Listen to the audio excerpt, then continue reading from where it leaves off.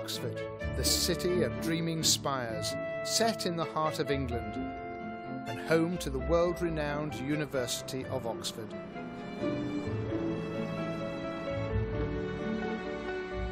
It's the oldest university in the English-speaking world, dating back to the 11th and 12th centuries.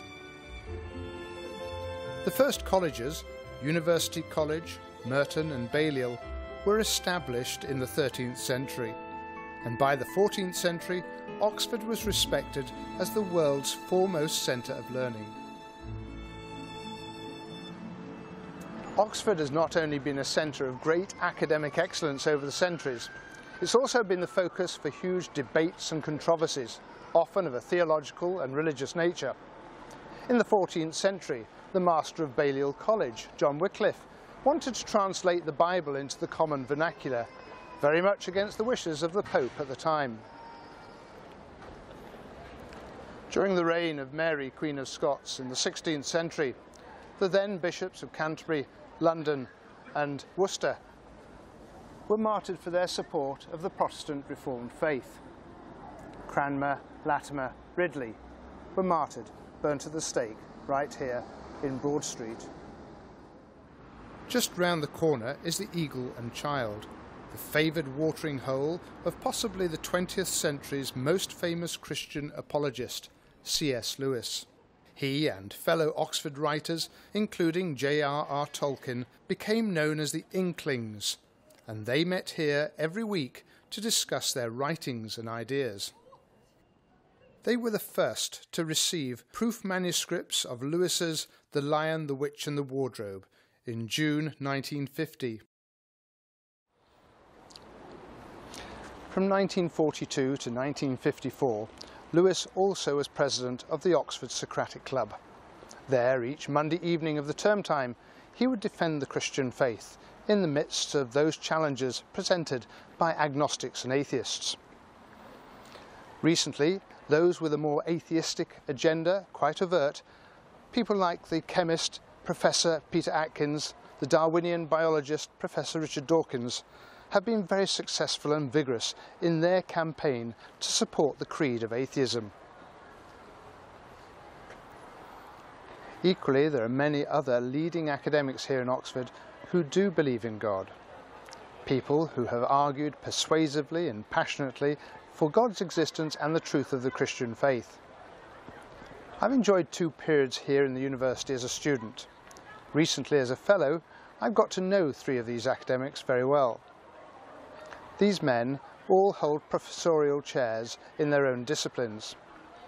They've taught, lectured, written, debated and broadcast in defence of the Christian faith. These men, Professor John Lennox, Professor Keith Ward and Professor Alister McGrath, are to be my guests in a series of discussions, all based around themes of Christian apologetics. To record them, we've come south to Dorset and to Canford School, my place of work. We're one of the country's leading independent senior coeducational boarding schools, and for over 20 years I've been the head of religious studies, teaching theology, philosophy and critical thinking skills. My students, like so many other people today, are wrestling with important questions related to the existence of God, science and religion, knowledge and faith, and philosophical worldviews. Questions that I'll be discussing with my guests. So let's meet them. Professor Alister McGrath, you hold the chair at the moment as for theology and ministry at London, and I know you've had up to 30 years experience at Oxford in academic life there. But before you actually were engaged in theology, your academic interest lay elsewhere. What was that about? Well, I started studying science. I studied science at high school, then went to Oxford to study chemistry for 4 years, and then did a doctoral research program in molecular biophysics. And for me, the sciences were just so exciting that really they captivated me. And it was while studying them that actually I began to discover there were other exciting things in life as well. So you got a doctorate in molecular biology? That's right, yes. What was that? And then things changed, because I remember reading in one of your books that certain things unsettled your thinking to the extent that you moved on to theology and a particular change came about. Tell us about that change. Well, when I was when I was a teenager, I was a very aggressive atheist. And at high school, I took the view, well, look, science proves there is no God, religion is for losers. And so it seemed to me absolutely obvious that science inexorably led to atheism. I went up to Oxford to begin studying science seriously, and as I began to do that in much more detail, I began to realize that things weren't as simple as I'd thought. And to cut a very long story short, I began to realize that atheism was a faith position, and actually it wasn't even a very good faith position. And in many ways, my scientific interest led me to discover religious faith. I became a Christian, and that actually changed everything for me. So your change of mind and heart and the way you saw things moved from the sciences to theology, but it wasn't as if you were abandoning scientific interest. You say your science led you to that. Well, very much so. Science, in effect, was something I loved. When I discovered God, that kind of way led me to see science in a new way. And so I went on to study theology, partly because I felt this will help me engage with science in more detail. It will bring intellectual depth to my study of science. And so for me, since then, the whole question of science and faith has really been very important. Well, it's interesting. We're seated here between the science blocks and the humanities blocks here at Camford. So you're actually saying that there's no problem weighing up your scientific interest, your doctorate in that, and your theology. They're part and parcel of the same worldview. They're like left hand and right hand. They're different, but they're connected to the same person. And for me, the great thing about the Christian faith is it gives you, if you like, a set of spectacles that allow you to focus in on the world, including science and also the humanities, and it means you see them more clearly in sharper focus than you otherwise would. Now, I've read a number of your books, and in fact we sat down for dinner together in Oxford a couple of months ago, and I put to you the question, how many books have you written? And either you're being very coy or you genuinely didn't know. Have you any idea how many books you've written? Chris, I don't know. What I do know is people seem to enjoy reading them and keep asking me to write more. Right. And I know that in this last year you've penned, I think, 3 or 4 at least in this year. Well, that's right, including another book trying to engage with the so-called new atheism and really just saying, look, this has been around for a few years. Where's it going? It's run out of steam, in my view. But that's another story. One of your books, you really did take Richard Dawkins, the Oxford professor, to task over his work, The God Delusion. And as I read both The God Delusion and your response to that, I was reminded very much of the words of Aristotle and Plato.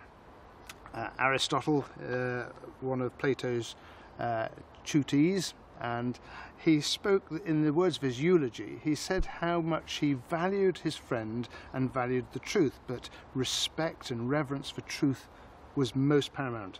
And the reason I thought of that is that reading your critique of Dawkins, you seem to be very generous to him, very appreciative of his work, but you're very, very, very thorough in your dismissal of his ideas in The God Delusion. Yes, I think it's extremely important always to respect somebody as a person. I mean, if someone says to you, you believe in God, therefore you're a fool, or you're an atheist, therefore you're a fool, I mean, you just cannot take that seriously. Yeah. For me, Dawkins is a very important, a very significant writer. You must take him seriously, but you must take him sufficiently seriously to be able to say, this is wrong. That's why I try to say in that book, graciously, I hope, but also forcibly, there are points where simply he's wrong. Another book you've written recently, which I enjoyed reading, Mere Theology, you spoke about the role of Christian apologetics, people who defend the Christian faith, people who put forward reasons for believing the Christian faith. And in that you said the role of Christian apologetics is not merely to win an argument, but basically to see changes of heart and mind. Could you unpack that for us a bit? What do you mean by that? I think it's extremely important to say that the Christian faith is not simply about engaging with somebody's mind. It goes far deeper. It captivates our imaginations, it engages our emotions, and it really connects up with our hearts as much as our minds. I could win an argument with you, but I wouldn't win you as a person. And for me, the really important thing is to say Christianity doesn't just make rational sense. It actually transforms the way in which we think, the way in which we engage with reality. It engages our hearts, not just our minds. So arguing is only a very small part of the strategy. We need to show how Christianity transforms everything. So do you hope that within this series of discussions we're going to hold, there is going to be some clearly defensive element, countering arguments, but beyond that there'll be some positive things to say? And will that come out, do you think, in our discussions? I very much think so. We'll be showing, I think, that Christianity makes sense in itself, that it makes sense of everything else as well, but not in a purely defensive way, rather as a way of saying, look, there are real questions being asked, let's show that answers can be given, but let's also show that if these answers are right, then this changes everything. Alister, thank you very much indeed. Professor Keith Ward, Regius Professor of Divinity Emeritus at Oxford University. Grand title. Unpack two terms for me in that, Regius and Emeritus. Well, Regius means appointed by the Queen, and I was. I don't know that she did it personally, but she signed the letter, and so that's what that means. And Emeritus, well, if you've been there long enough, you can be made Emeritus. It really means retired and past it. So it's not I'm the retired Professor of Divinity at Oxford. Yeah. Now, I do know that when you were appointed to that seat in Oxford, that you wrote in one of your books a rather, I thought, humorous exchange you had with Richard Dawkins. Tell us about that. Well, I thought it was humorous. Well, it was, he wrote a letter to the Times saying that I should resign my chair because there shouldn't be a stupid person like me in Oxford anyway. And the reason for that was that there'd been a correspondence in the Times about the three kings at Christmas. And various people say, did they exist or not? And I wrote a letter, which was meant to be a joke, saying I knew there were three kings because I'd seen their tomb in Cologne Cathedral. Okay? And that was what got Richard's ire up, and he thought nobody who believes that sort of thing deserves a chair in Oxford. He also thought, I must say, that there wasn't such a subject as theology, so there was no point in me being there in the first place. So you've had one or two ding-dongs with the good professor? I think that's true, yes, we have, and a few public debates in Oxford, and I think we could call them an honourable draw, which I won. I see.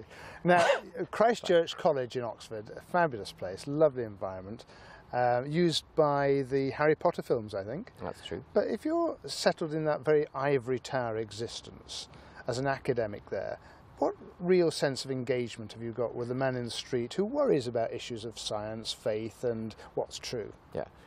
Well, it's not all that ivory tower. For a start, the College Chapel happens to be the cathedral of the largest diocese in England. So it is a cathedral, and I'm a canon there, and so took services, preached sermons, etc.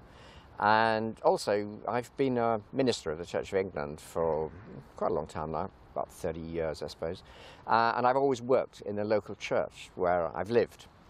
And so, you know, that's kept my feet on the ground. Right. Or among the pews, but at least it's different from an ivory tower. So I think it's been very helpful actually to have an academic job and then work in a church as well and try to have to explain yourself to people. So you can't speak merely in highfalutin languages? No, you can't really. No. Okay. No. Now, one of your books I also read about your earlier years when you were, as you said, a very settled atheist. Yeah. And certain things caused you to change your mind on that. And being a Church of England clergyman now, I presume you have changed your mind. Tell us about that. Well, I suppose part of the reason I was an atheist was because I taught philosophy. I was a lecturer in philosophy. And most philosophers at that time were atheists, or said they were, or the ones who weren't atheists kept quiet anyway. So that was the fashionable thing to be.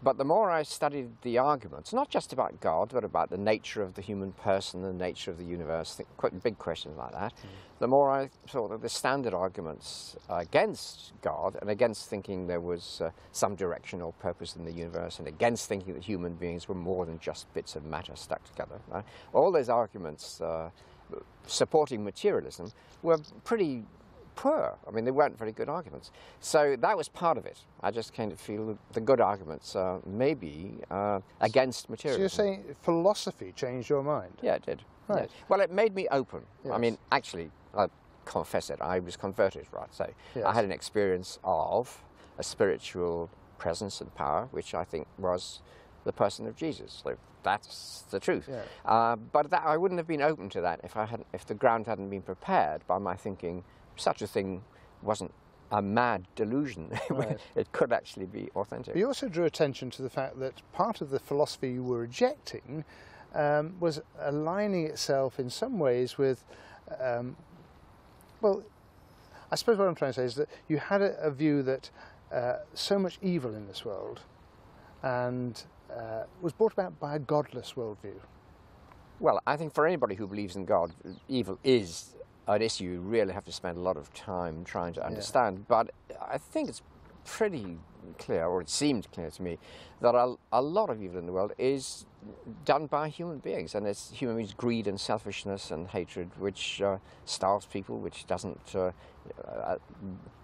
use the goods that we have in our rich countries for the just treatment of everybody in the world, and that could all be remedied if we manage to get things right. So the problem for me is one of why are people so greedy and selfish. And you addressed this in one of your books, didn't you? Why is religion dangerous? And yes, the book wasn't why is religion dangerous. It was just is religion dangerous. Oh, it was countering. Yes, something. it was trying to say it's not religion that's dangerous. It is greed and hatred, and so that's what the danger is, and religion, I think, starts from there with that question, and for me it certainly does, and says, well, how can you put that right? And for me, you put it right in yourself first, or you try to deal with it in yourself. So how can I be a bit less greedy, a little bit less indifferent to other people?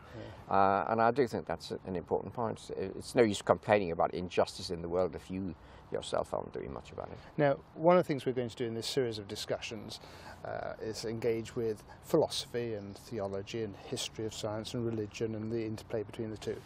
And I suppose it goes under this sort of broad umbrella term, Christian apologetics. What do you understand by that term? Right.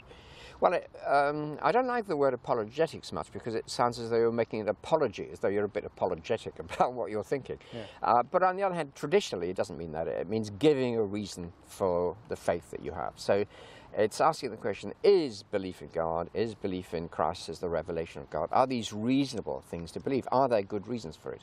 And apologetics is trying to provide those good reasons, say there are good reasons, and I've certainly always been interested in that.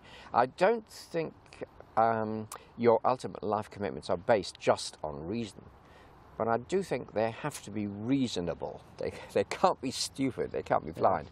And so some of us, I think, have a job of trying to show what reasons there are to support your life commitment. And I think faith, that word faith, just means a life commitment. Well, we're going to unpack that in our discussions. Right. Okay. Now, one of the last things that I want to ask you is that you said to me, I think it was about a year ago, we were chatting, and you said that the Oxford debate is the God debate, or the God debate is the Oxford debate. What did you mean by that? Well, I don't want to say Oxford is the hub of the universe. I don't believe that at all. But it is true that Richard Dawkins and Peter Atkins and so on are well-known Oxford figures, and they have been very publicly known for their atheistic stance. And then, of course, there are lots of people like the three of us in this programme who have opposed that. So there's a debate certainly going on in Oxford which epitomises, I think, that question, are there reasons for Christian faith and for faith in God? And that's a very important debate, and so that's what we're trying to look into. Well, Keith, I look forward to it, and thank you very much. Okay. Professor John Lennox, mathematician at Oxford, teaching there in the university at Green Templeton College. Your book, recent book, which I really enjoyed, God's Undertaker, Has Science Killed God? I found it remarkably lucid and logical and clear. Do you think your mathematical background helped you to write in that way? Well, I very much hope so, and I'm glad you found it clear and logical. I think that's one of the things that appealed to me about mathematics when I came across it at school, particularly Euclidean geometry. You start off with the axioms and you use rigorous logic to get to the conclusion, and it helps you to learn the difference between a hypothesis and a conclusion and an argument and so on. Now, of course, you can't reproduce that in the area, the intersection between theology, science and philosophy, which I'm concerned with in that book. But nonetheless, I think that a training in mathematics does help a great deal. Now, you mentioned school, and your accent clearly betrays that you're not an Oxford man by upbringing. What's your route to bring you to Oxford in your academic career? My roots are in Northern Ireland, and I grew up there. My parents were very unusual people. They were Christian without being sectarian, and they allowed me to think. And they encouraged me to think in every conceivable direction. And actually, I wanted to be an engineer and a linguist. But the school headmaster thought I might have a chance of getting into Cambridge if I concentrated on mathematics. So that's how I chose mathematics. And I ended up at Emmanuel College, Cambridge, doing my degree and then my doctorate there. From there, I went to the University of Wales and was there for around 25 years, 3 of which I spent abroad in the German-speaking world. And then the last 15 years, I've been working in the University of Oxford. And at Green Templeton College, that deals mainly with older graduates, doesn't it? Well, Green Templeton College is one of the graduate colleges of the university. This wonderful Radcliffe Observatory. That's right. That's right. Place. Yes. Now, teaching mathematics and having an interest in theology, if you look through the pages of history, there's so many mathematicians who have been keen on theology or had a religious faith. This correlation, does that strike you as odd? Well, I would like to think that there are 2 sides to it. You know, wasn't it Bacon who talked about God's 2 books, the book of his word and the book of nature? And it seems to me there's real harmony between the 2. And those early pioneers, they didn't see any contradiction between their mathematics and their science and their theology. In fact, it was that belief in God that motivated them, the idea that God had, as Galileo put it, didn't he, had written the movements of the universe in the language of mathematics, and that we kind of think his thoughts after him. Hence the correlation. I'm thinking about people like Pascal. That's Newton, right. That's right. Now, what animates you? Because I know it's not merely mathematics you teach, but you have this keen interest in philosophy of science and religion. I think it goes back to my background in a way. When I arrived in Cambridge, one of the first questions I was asked, I remember it so well, the first week at college, was this. Somebody said to me, "Do you believe in God?" And then I said, "Oh, sorry, you're Irish, I forgot. Everybody believes in God over there," and they fight about it. Now, I'd heard that question before, but I thought this time, you know, you've got to have an intellectual answer. Here you are studying a so-called high-powered academic subject at one of the best universities in the world. How do you know that your faith in God is not just Irish genetics, inherited from your parents and grandparents and great-grandparents, all of whom were Christians? So what I decided to do was to get to know people who did not share my worldview. And I've been doing it ever since. And that's what's interested me, because philosophy goes into the ultimate questions, metaphysics, the big questions. What is ultimate reality? How do we know anything? What happens after death? And so on and so forth. And so it was having an intellectual grasp of those. Now, I was very fortunate. My father allowed me to read widely, and I came across C.S. Lewis very young. And then I went to listen to him at Cambridge giving his last lectures. And he really inspired me as someone coming from the humanities, which I loved anyway, but who really could think. And he opened up a whole world that lay behind or beyond science. And I could see that this would be enormously helpful to me in getting to grips with the articulation of the Christian faith in terms that people could understand. Now, John, you've had to articulate that because you've been engaged in several very high-profile debates. I'm thinking both sides of the Atlantic and elsewhere with Richard Dawkins, Christopher Hitchens, Michael Shermer. That's right. Now, those debates, were they generously conducted or were they generating more heat than light? Oh, I certainly don't think they generated more heat than light. I've been very encouraged by the response to them. After all, I think if you ask about motivation, why does one do such a thing? What I felt was there's been a lot of media coverage given to the so-called new atheist position. And I felt, well, at least let's have an open and honest and respectful debate. Let's get the ideas out into the public space and let the public judge. So that's the spirit I have in going into it. It's not to score points on the evening. It's, look, let's put our ware out, let's talk about truth and what we understand truth to be, and let the audience judge. And I feel that that was achieved to a certain extent. Well, John, I'm looking forward to opening up this discussion further in our sessions and our times together and exploring many of these issues. Well, But thank for you now, very much thank for you. inviting me. It's lovely to talk to you. Thank you, John.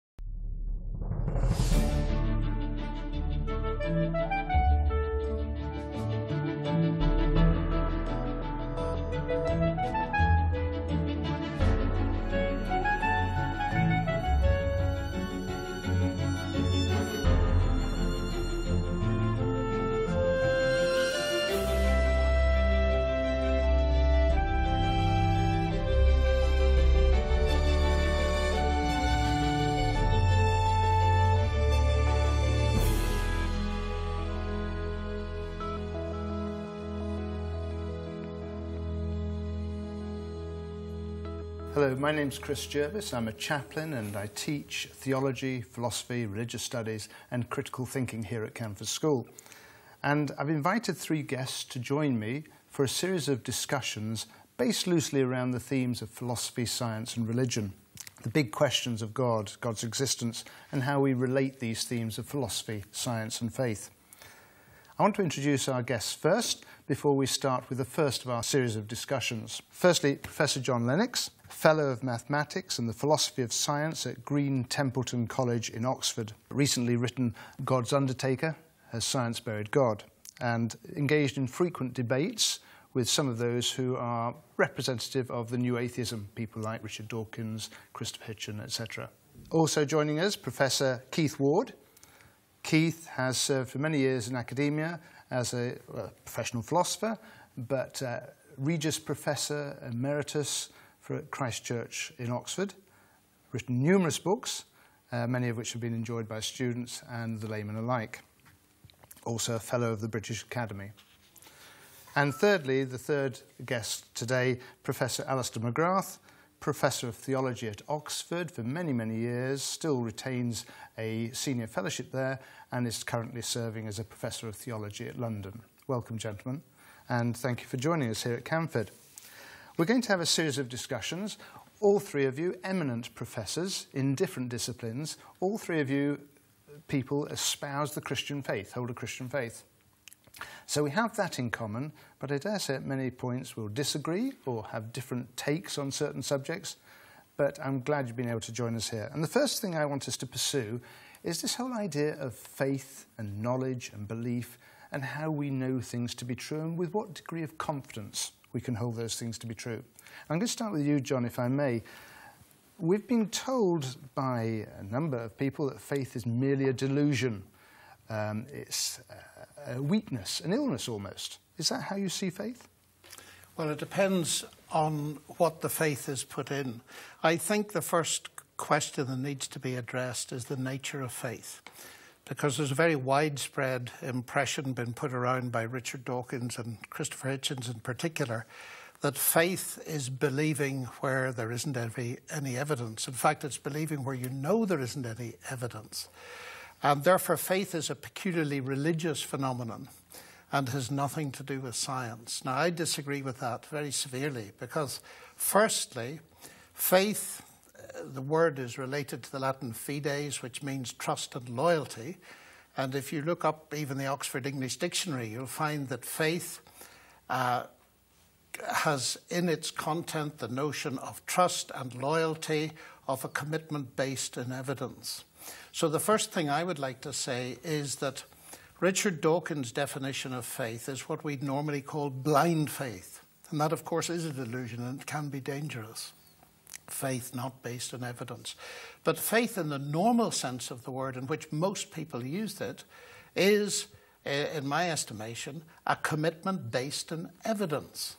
After all, we all lost faith in the banking system, and they're finding it very difficult to recover our trust, our faith, because they have to produce evidence on which to base it. So that would be the first point. And there's another point which we can perhaps make later, and that is that faith, in that sense, is very much involved in science itself. We'll come back to that. Alister, can I come to you? Blind faith, do you recognise that definition? Well, I recognise it, but it's clearly only one possibility of many. And certainly as someone who used to be very active in the sciences, the point I'd want to make is that all scientists are looking at evidence, and they're asking what is the best way of making sense of it.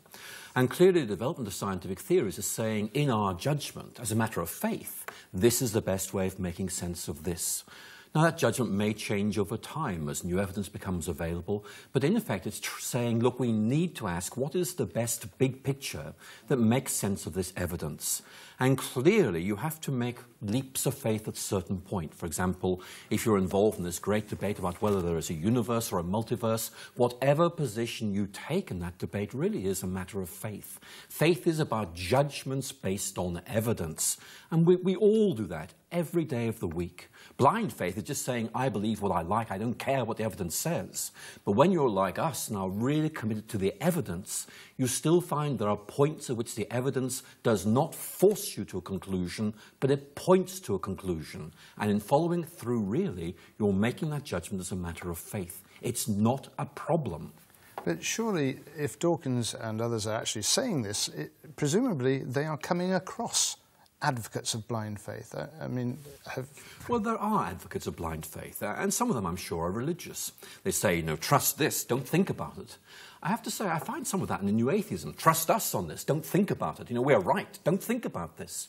I think it's very important to make the point that we need to be critical here, to ask what is the evidence for this. That's why I'm a Christian. I used to be an atheist. When I began to think critically, I found the evidence led me to belief in God.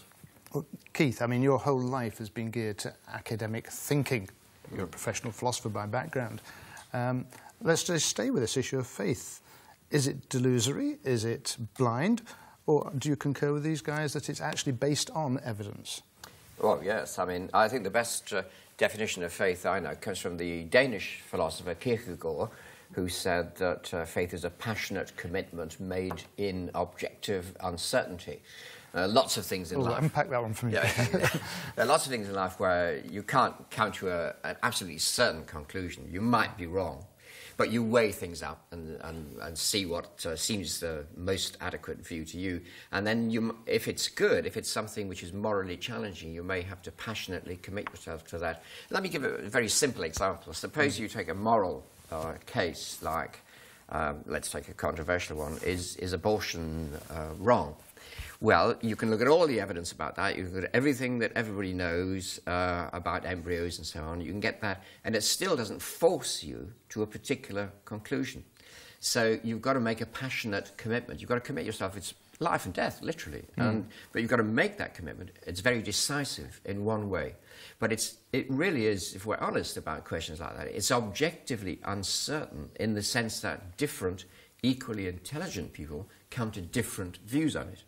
And even though, of course, I think my view is right, I've got to admit that other intelligent people disagree. So there's not evidence that compels you.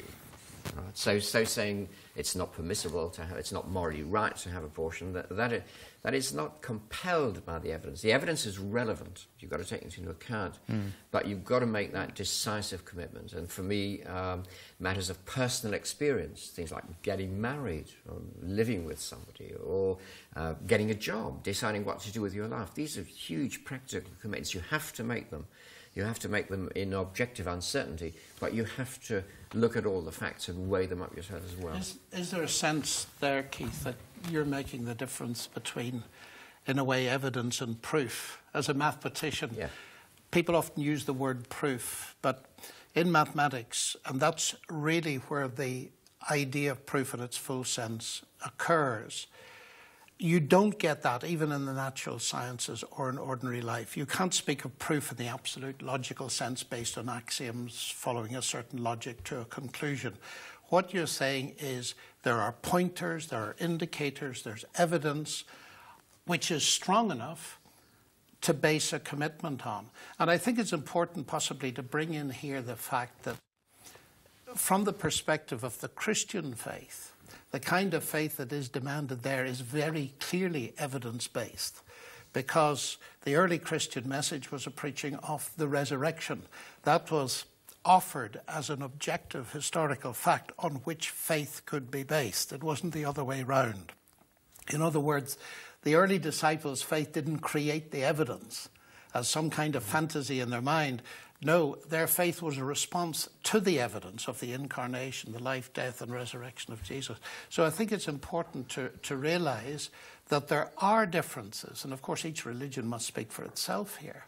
But it seems to me that Christianity has committed itself to being based on historical evidence, and as Keith points out very importantly, evidence of personal experience. Now, you mentioned your mathematics background, and I want to come on to the various disciplines that you come from in a minute, but I just want to pick up something Keith said and probably throw it back to all three of you. You gave the example of abortion. You gather all the information, but you make that passionate commitment. You have to believe and go with it.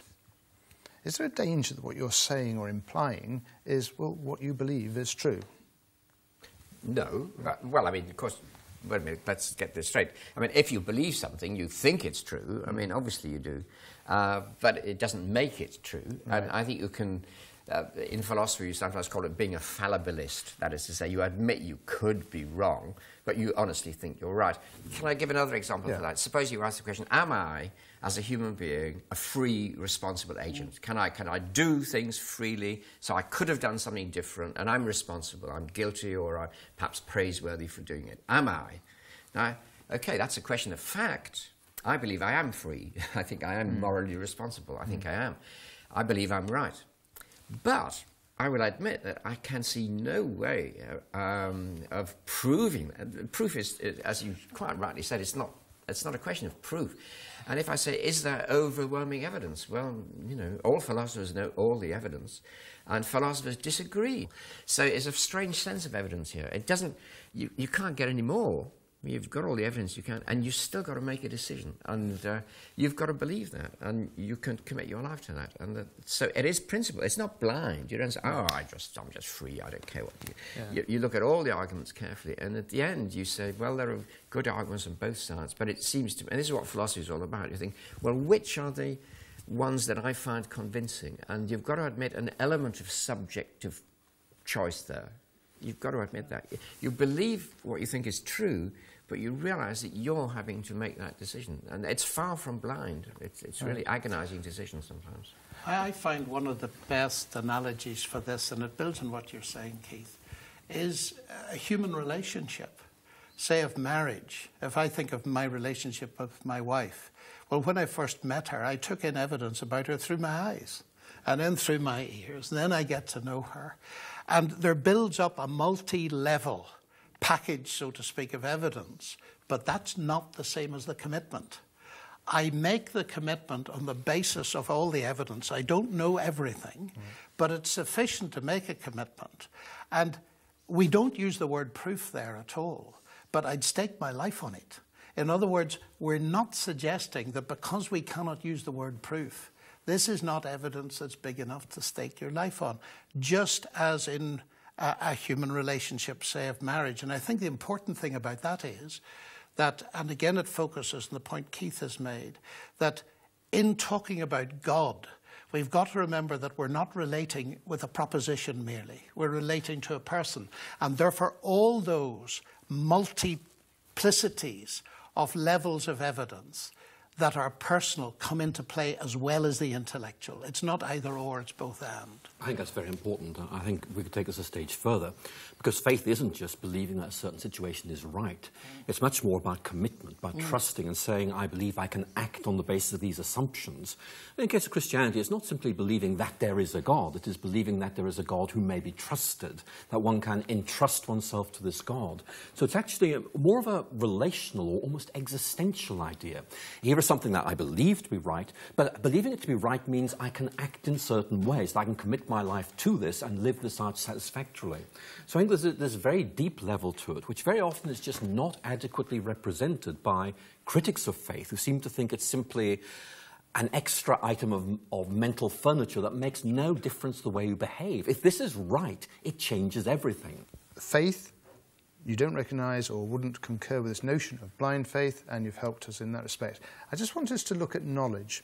Now, you operate in different disciplines, and therefore, presumably, you use different tools to acquire knowledge, or what you deem to be knowledge. We've already got evidence of this already because of the proof nature that comes through mathematics, but I dare say very different tools are being used in philosophy and in biology and theology. So let's just take very succinctly, if I may ask John, and then Alister, then Keith, taking from mathematics, how do you acquire knowledge, something you're confident to be true? Well, in my own discipline, which is abstract algebra, what I'm studying is an axiomatic system where you agree to the basic axioms. You also agree... So you hold the basic truths of the axioms to be true? Well, these are basic assumptions. Yeah. The question of truth is another matter. Okay, right. I would need to ask you, do you mean true in the sense that they cohere with some reality outside? We'll accept the basic assumptions then. The basic assumptions. And what you then try to do is to understand and grasp all the consequences of those assumptions. Now, the reason you're studying the system in the first place is because it has apparently been found at some level or other useful in getting a model of what you understand the real world to be.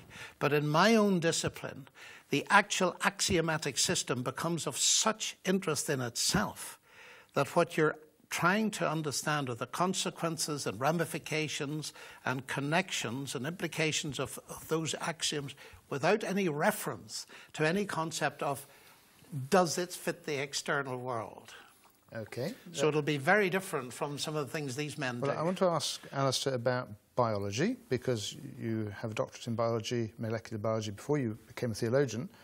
The tools you use to acquire knowledge in the area of biological research? Well, clearly the primary tool is experimental observation. You're trying to amass a series of observations, and in many ways what you're trying to do then is to say, well, what theory does this seem to lead us towards? What is the best big picture which seems to make sense of this? And it's something that we're just very familiar with from other areas of life. For example, a court trial. You have all the evidence being laid before you, but you're still being asked what happened. And in many ways, it's the same idea. Lay out all the observations, all the evidence. What is the conclusion that this points us towards? Recognizing that actually there may be several possible outcomes, and you may not actually be able to distinguish between them. That's why in science the idea of a crucial experiment is so important. In many ways, a crucial experiment is what allows you to say it's this and not that. But actually, crucial experiments are very, very difficult to design. And that's why in science there is very often uncertainty about what the best way of interpreting experimental observation is. And of course, subsequent evidence may yield an amended understanding. Or Exactly. Yeah. And Richard Dawkins gives a very good example of this. He talks about Darwin's theory of evolution. And he makes the point entirely rightly that a century from now we may have to abandon Darwin or modify him radically simply because theoretical advance has taken place and more observation has happened as well.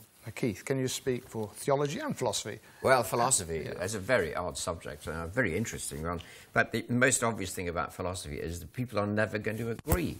I mean, and that's a very important thing to say, because it isn't the case that everybody's really agreed about something like the common sense world. We all agree about that. It's not true. In philosophy, you ask the question, how do I know that this is reality? I mean, is there a difference between reality and what appears to me, and then what's really there when I'm not observing it? Right? Questions like that. And the ultimate philosophical questions, I think, belong to metaphysics, which is the simple question, really, what exists? What sorts of things exist?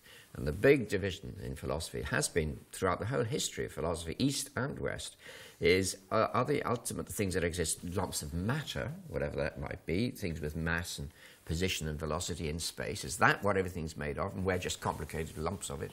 Or is the ultimate reality more like mind, more like consciousness, more like intelligence? That's a real question, and that's a philosophical question. So what philosophers do is explore these possibilities and, as in mathematics a bit, draw out their implications. What would it be like if this were true? So it's a much more speculative discipline, but it's one which gets to the heart of the issue in religion, really, whether or not you're religious. Philosophers, some believe in God, some don't.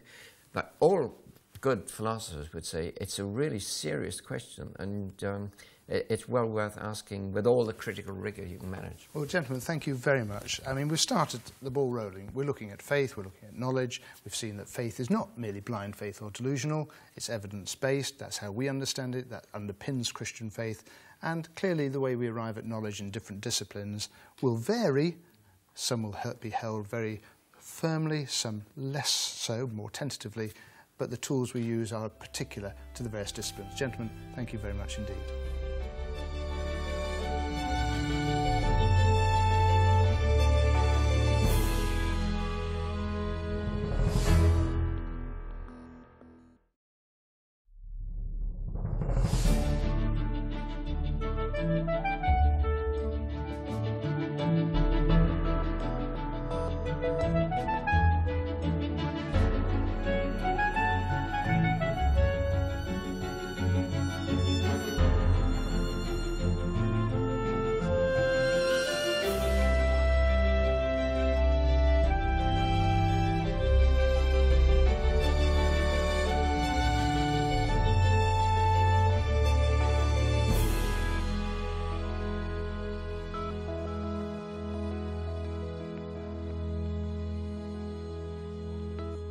Hello, my name is Chris Jervis and I have with me three guests, professors from Oxford, John Lennox, Keith Ward, Alister McGrath, and we're discussing issues of philosophy, science and faith, religious faith.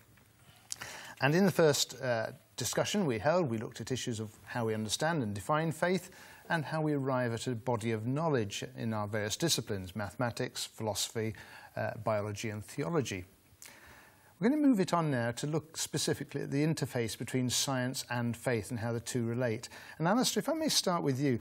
Historically, much of the scientific enterprise has been based on a theistic, a God worldview. Is that accurate as a historical perspective, and why might that be so? Well, there's no doubt that what we sometimes call the scientific revolution began in Western Europe, which of course was a Christian context. And I think that the real issue is to try and work out what in the Christian faith might in some way feed into that. And clearly ideas like God creating the world in an ordered way, and God creating us in a way which in some way allows us to access the rationality of the universe. Now that could be a very important background to the whole scientific enterprise. And so for me, looking at the emergence of the natural sciences, I see a synergy between the Christian way of looking at things and the scientific method.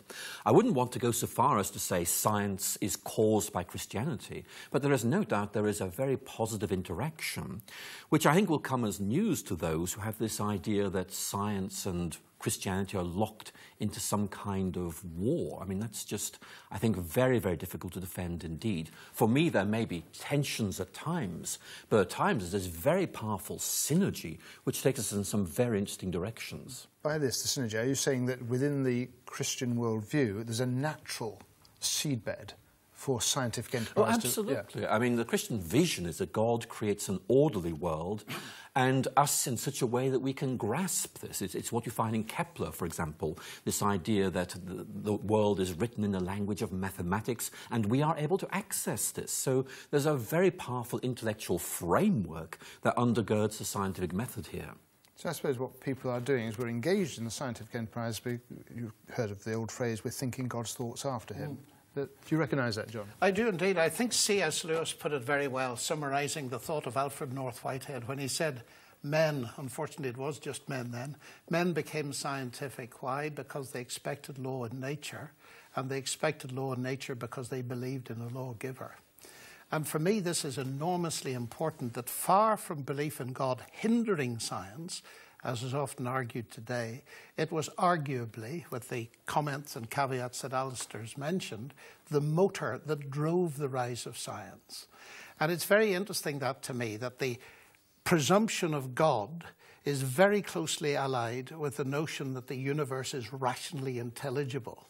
And I think it's very helpful to analyse that from the atheistic perspective, what reason has an atheist, for instance, to believe that the universe is rationally intelligible? Because what we're really talking about here is a basic article of faith that all scientists share. Whether they believe in God or not, they believe in a rationally intelligible universe. Otherwise, you'd never do science. Rationally intelligible. We're talking about the fact that there's connectedness. That is accessible to a certain extent to the human mind. So this is what Einstein, when he said the mystery of the universe is its comprehensibility. Yes, exactly. Yeah. The most incomprehensible thing about the universe, Einstein said, is that it's comprehensible. And one of my favorite articles was written by the Nobel Prize winner Eugene Wigner in 1961, where he talked about the unreasonable effectiveness of mathematics. How is it that a mathematician thinking in her head in here can get a mathematical apparatus that seems to describe fairly accurately the universe out there? And he said that's a very unreasonable thing to expect, which is what Einstein is saying. I would say it's only unreasonable if you assume atheism. In other words, atheism is telling me that the human mind is the end product of a mindless, unguided process. Then it would be very surprising if that apparatus gives me anything approximating to truth. But what the Christian faith says, the reason that the universe out there is in part accessible to the human mind in here is that both have ultimately the same author, God. Keith, I suppose what we're doing here in these two responses, we're bridging into philosophy, i.e. the notion that there is this synergy between the scientific world and a faith-based system. Does that make sense to a philosopher? Yes, I mean, I'm not a scientist, but I don't think you can do philosophy properly without knowing about science or without being fascinated by it, because that tells you what the world is like as far as we can understand it. And a key question there is it just a chaos? I mean, there have been philosophers. David Hume, with at least part of his philosophy, said it's just one damn thing after another. You know, there's no reason why anything should obey any laws of nature at all. There's no reason behind the universe. It's just, you know, completely, as we'd say, contingent. That is to say, anything might happen. Right? And the fact is, the world's not like that. We make this faith assumption. I think David Hume, the greatest Scottish philosopher, most people think, said that actually we do make faith assumptions, basically that there is an objective universe, that it does have laws of nature, that it is intelligible, that mathematics will apply to it. And these are amazing things to say. And I think, from my point of view, that would lead a lot of philosophers, including me, say this is not just an empiricist universe. It's not a universe where you just have a lot of sense experiences one after the other, nothing connects them together.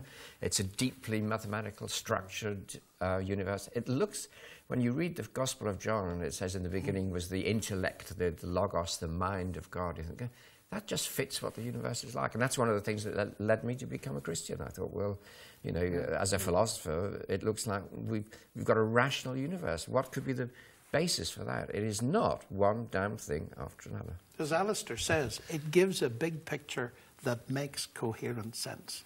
And that is enormously important. And I think and enormously improbable, unless you've got an explanation. Yes, and the theistic explanation makes that sense, and it's the framework in which science rose. And I fear sometimes, coming back to the point Alister made at the beginning, that we lose this perspective on history, and people get the impression that no respectable person could possibly believe in God. We forget the motors that drove science. I'll never forget giving what turned out to be the first lecture on the relationship between Christianity and science in 75 years in Russia, in the University of Novosibirsk. And I started by talking about Galileo, Kepler, Newton, and so on, Clerk Maxwell, Babbage, and their commitment in various senses to God. And as I was lecturing on this, I could see that some senior members of the audience were growing very angry indeed, and I got nervous because there were 500 of them. It was the first time, and I stopped and I said, "What's wrong?" And they said, "Why were we never told that these scientists believe in God?" And I just said, "Can't you guess?"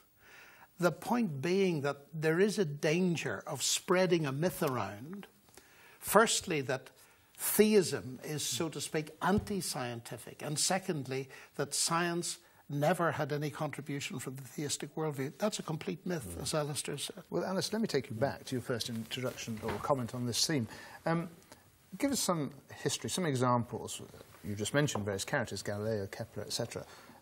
Some examples, or if you like, milestones in the history of science which have been marked by men of faith. Well, John's given us some very good examples. I mean, Kepler is a very good person to start with. I mean, Kepler took the view that the regularities in the universe reflected a corresponding regularity in the mind of the one who designed the universe, and therefore that we could kind of way think God's thoughts after him. And so for Kepler, as for so many scientists of that age, there was a very powerful motivation for science. First of all, it was about discovering more about the world. But secondly, it was, if you like, thinking God's thoughts after him. It was about, how should I put it, rediscovering the fundamental harmony of the universe, about reconnecting with a much bigger picture. Not just the universe as an abstract entity, but about something that was grounded in the nature and will of God. And if you like, it kind of way repositions us in the bigger scheme of things. And that seems to me to be extremely important, because one of the concerns many scientists have these days is that science is disconnected from the bigger questions of life. That's a recent development. It wasn't always like that. Again, if we look at Newton, just to give you one more example, I mean, Newton had this very deep sense of the fundamental harmony of the universe. And he, towards the end of his life, he said some words I keep coming back to. He says, I have been like a young boy, playing along the shore, occasionally finding a pebble or a shell which are more beautiful than others, whilst beyond me the ocean of truth lay undiscovered. In other words, he was playing around on the shore, and there were massive depths remaining undiscovered. And I think that's what science is really like. It's about appreciating the pebbles and the shells, but at the same time realizing there's something much deeper there, and we need to go into that. We will never be intellectually satisfied until we start going deeper. Now, the comment you just made, in one sense, reminds me of something linked to our first theme that we discussed, to do with faith and knowledge. Is there a body of knowledge out there to be discovered, such that when we advance through scientific discoveries or whatever, we push back ignorance, and that there's that body to be discovered? Is that the way scientists consider matters? Keith? Well, again, if you're looking at philosophy, well, no two philosophers agree, so you're going to get, it's very important to say disagreement is of the essence. It's not an agreed view. And I suppose people, sometimes called relativists, would say, or postmodernists sometimes they might be called, there's no truth out there. I strongly disagree with that. I think most philosophers would disagree with it, not all, because I think it's very important to say there is a truth to be found, and it's very important to search for that truth. You never have a scientist who says, I've got the whole truth and it all has to fit into this pattern. Well, that's going to be wrong as well. I mean, the truth's got to include every aspect of human existence and experience. So that it's very important to say there is a truth, we need to find it. But I personally think it's very important to say, I don't have the whole truth myself. I speak from a particular perspective. And, I've learned lots of things, and I do believe that I put it in theistic terms. There is a God to be found, but I don't understand God fully, and there's a lot to be learned. So that you don't have to be postmodern about this. You say there is a truth, but I don't have the whole thing. My views are fallible, but I'm doing the best I can. And if you take the whole of human experience into account, then belief in God or something very like God, belief in transcendent goodness and beauty and intelligibility, that's part of the human quest for truth. I was asked recently, it's a personal anecdote, what my favourite biblical verse was, and I recounted Paul's letter to the Corinthians, chapter 13, verse 12. Now we know in part, then we shall know fully, even as we're fully known. Because I think part of our nature is to be inquisitive, to know things, and just to remain inquisitive all our days and recognise we won't fully know everything and encompass all truth, etc. So that note of humility, I think, is so important. That might be well part of the image of God. Yeah. I think Keith has hit on something very important. He mentioned postmodernism and so on. That's one of the few things I share in common with Richard Dawkins. We're not postmodern. Very few scientists are.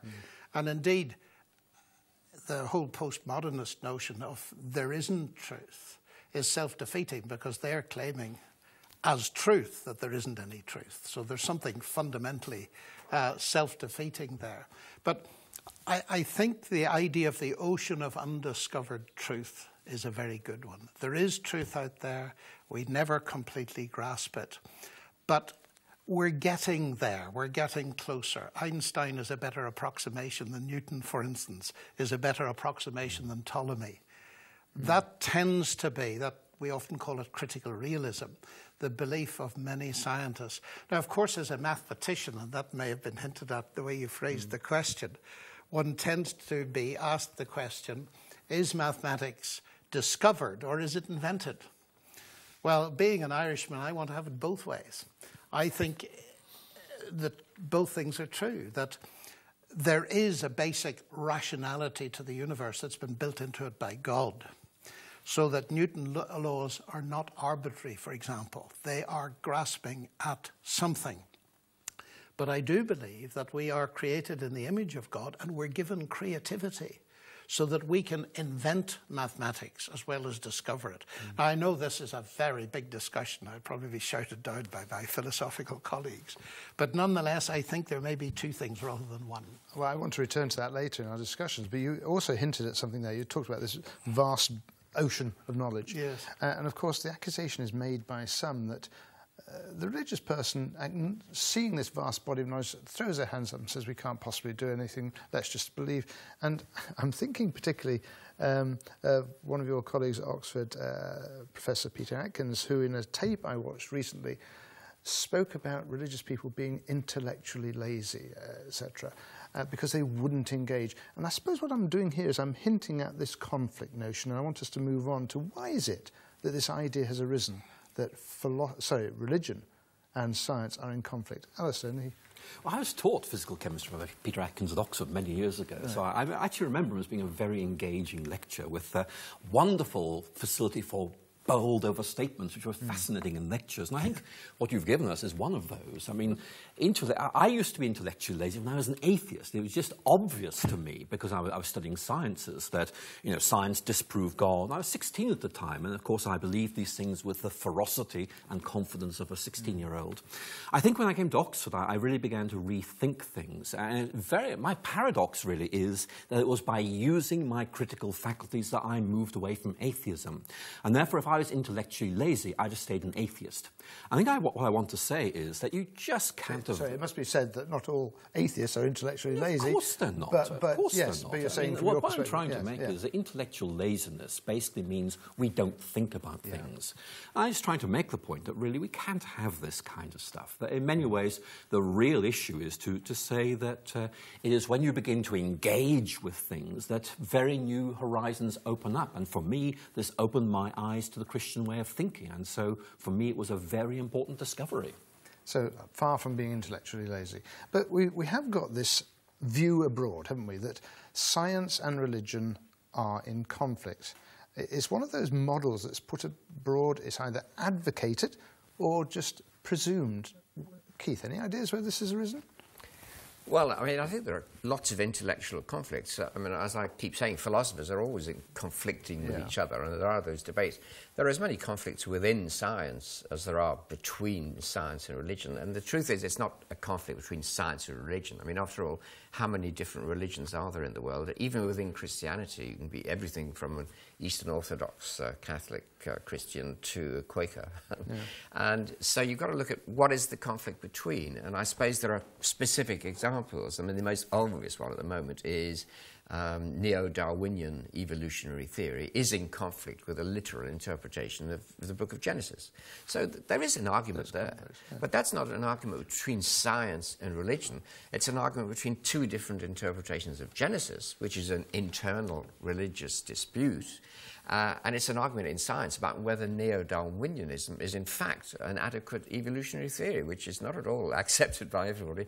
And many biologists hate each other with a huge distaste for holding. So the argument is not, I would say, between science and religion. It's between particular scientific views and particular religious views, which often argue with each other as well as between the two disciplines. Yeah. Gentlemen, thank you very much indeed.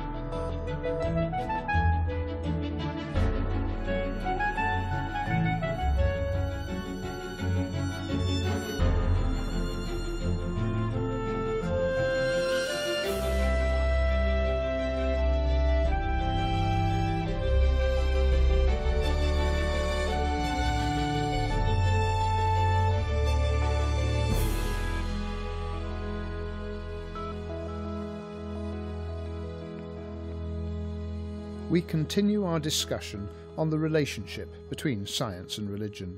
It seems to me, in one sense, it's very easy to see that the conflict metaphor, that science is essentially antagonistic to religion, is false. Take, for example, the Human Genome Project. Its first director was Jim Watson, Nobel Prize winner, an outspoken atheist. Its second director was Francis Collins, a Christian.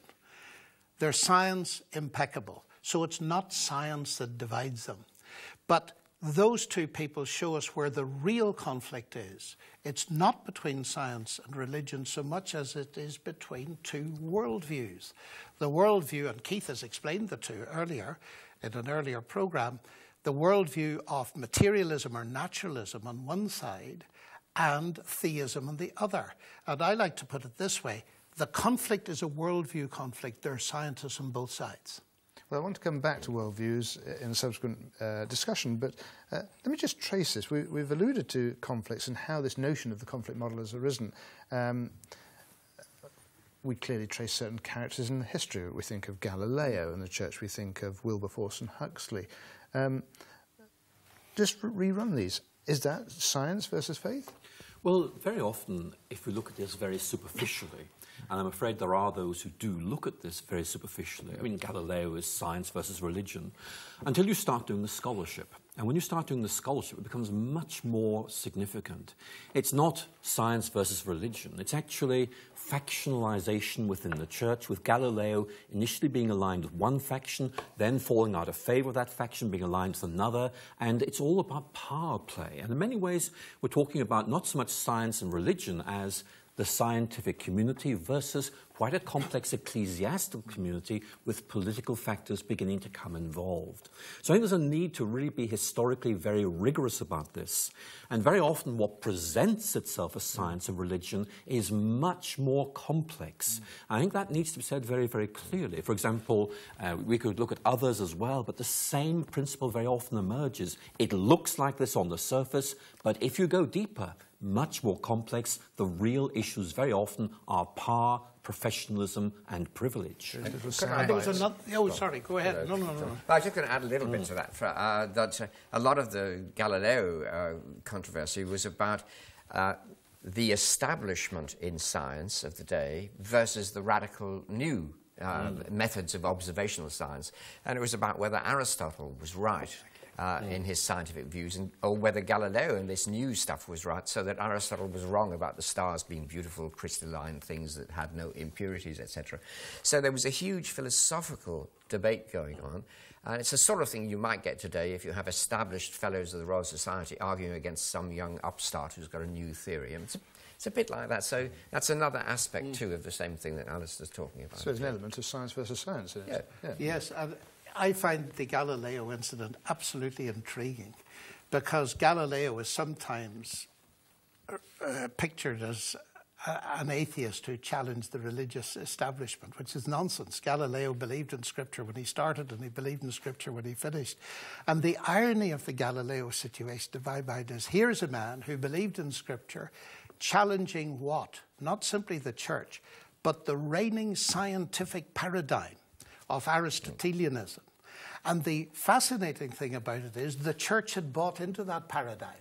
So Galileo was first attacked by the philosophers, not the church. The church then piled in. And the irony was they'd all absorbed the same paradigm, which is perhaps a little warning to us that sometimes the church can hitch itself too rapidly to a scientific paradigm that could, as Alister said earlier, change.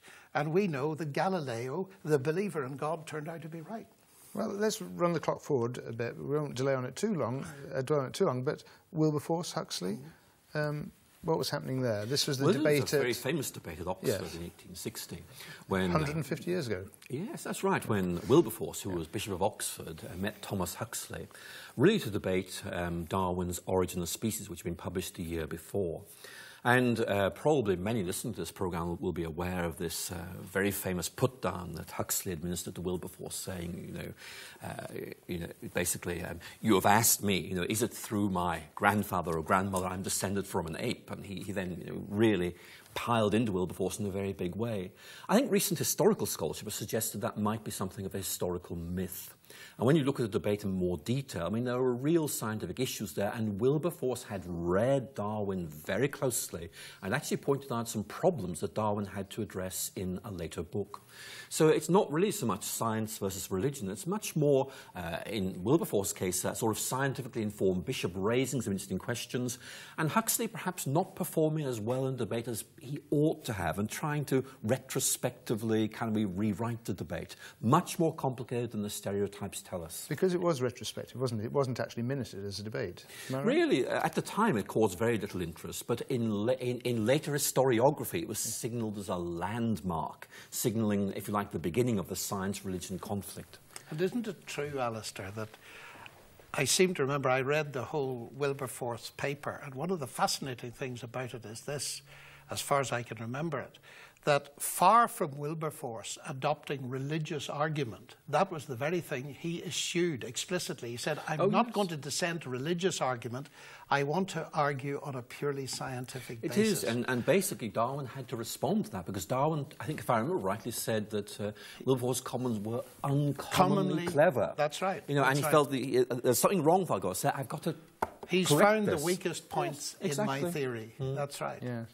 Let's move it on. We do have a situation today, I mean, these are historic examples, but if we do have a situation today where there are a number of people who do see the conflict model as still relevant. And we must clearly think of people like Richard Dawkins, who effectively say that anybody who still retains any vestiges of belief in a God really is living in cowed cuckoo land on a par with believing in tooth fairies, etc. And that science has brought him to that point. And that science would push back the boundaries of ignorance. I think Ingersoll said this, and we ought to be rid of all religion. Keith, let me start with you on this. Why have we arrived at that situation? Is that a situation held by many or any, or is it a very minority view?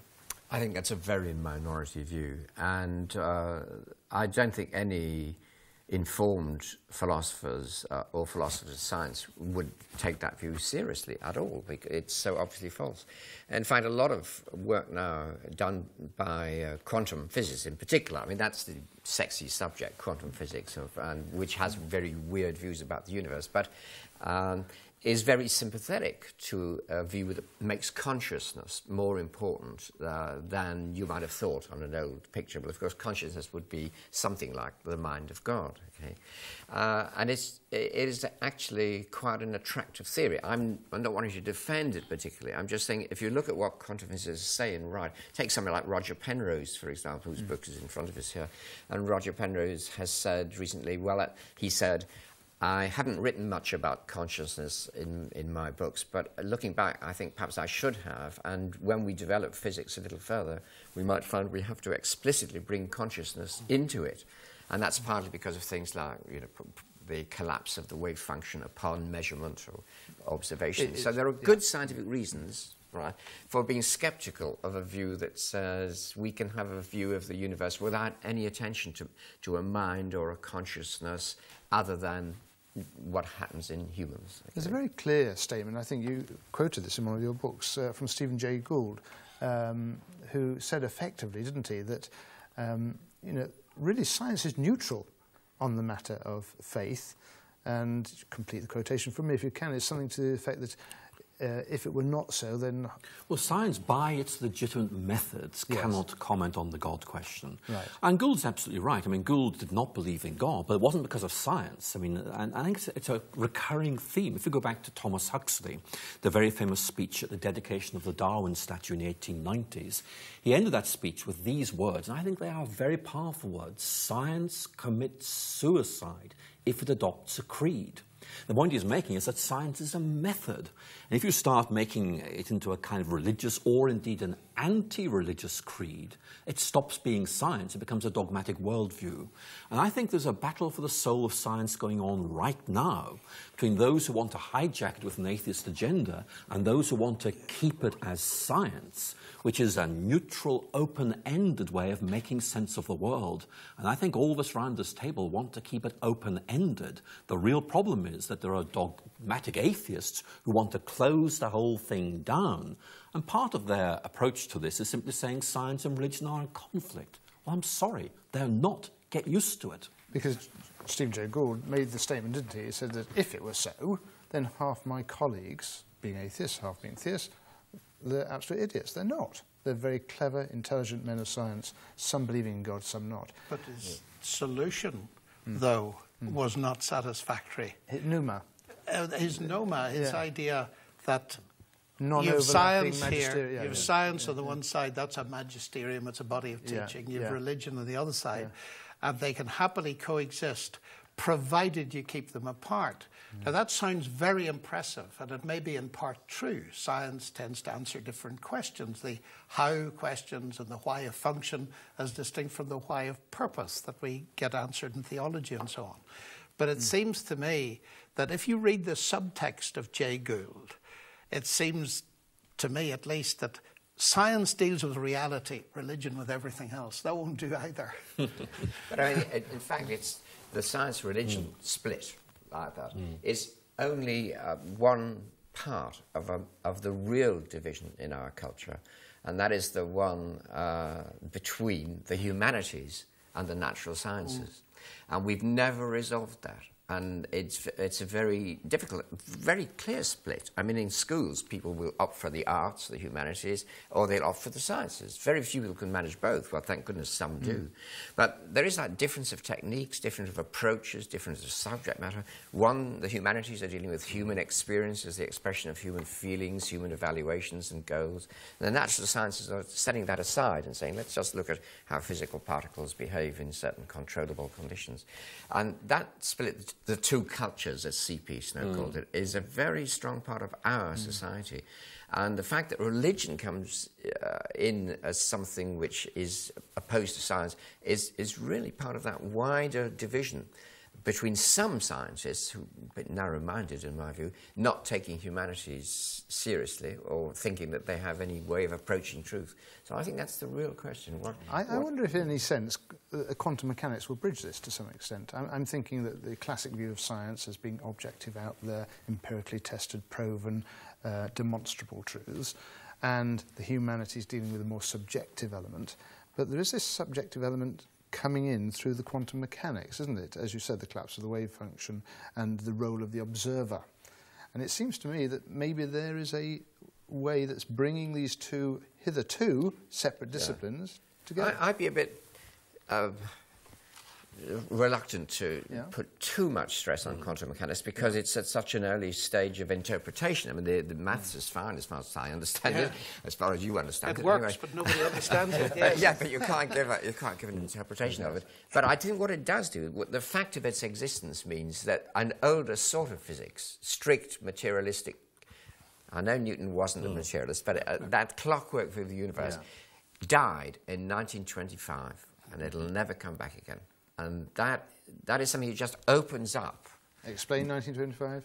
Oh, well, that's when the first quantum mechanical theories were produced, and when Einstein wrote his great papers on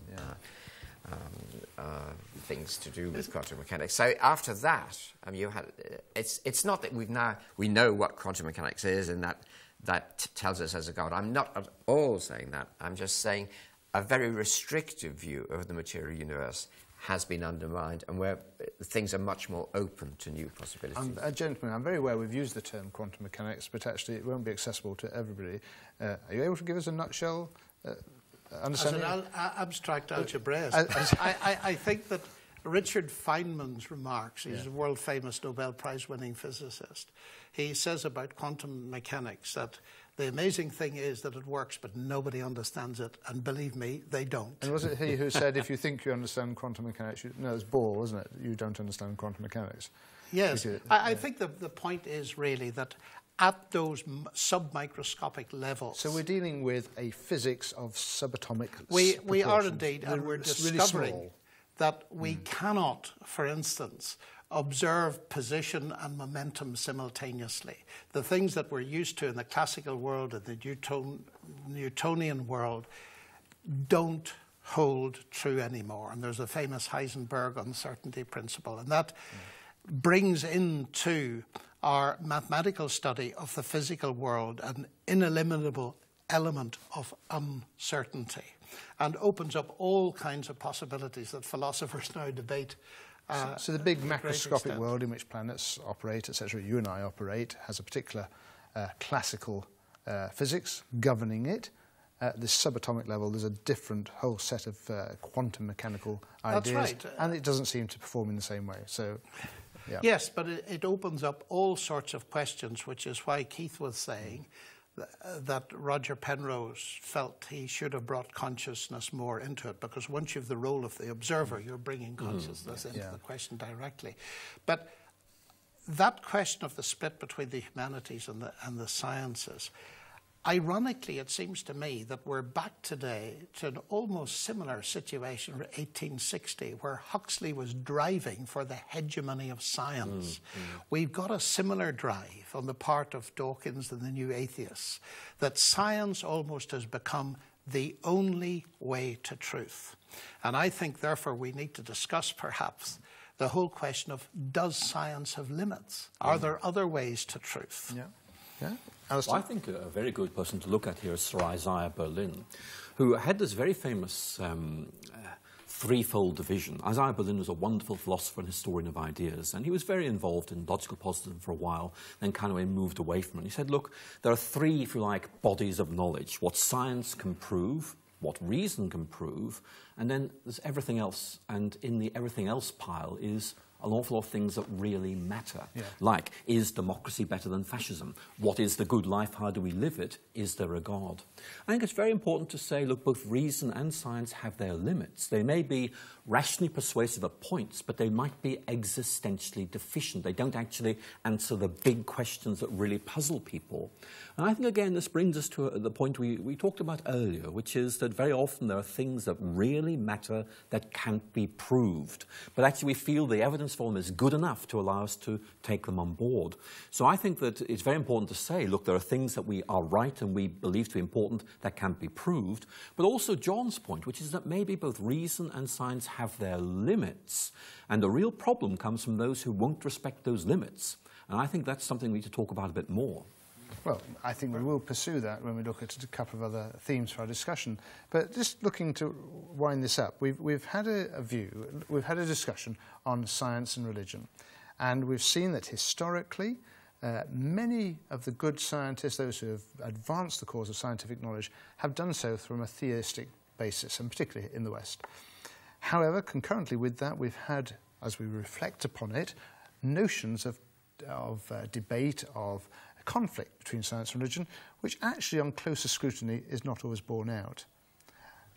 Coming to today, we do find that you've got people like Stephen Jay Gould suggesting that these two magisteria or realms of knowledge, religion and science, should be kept separate. And we're not actually happy with that, because actually there is a lot of overlap and an interface and discussion to be had between them.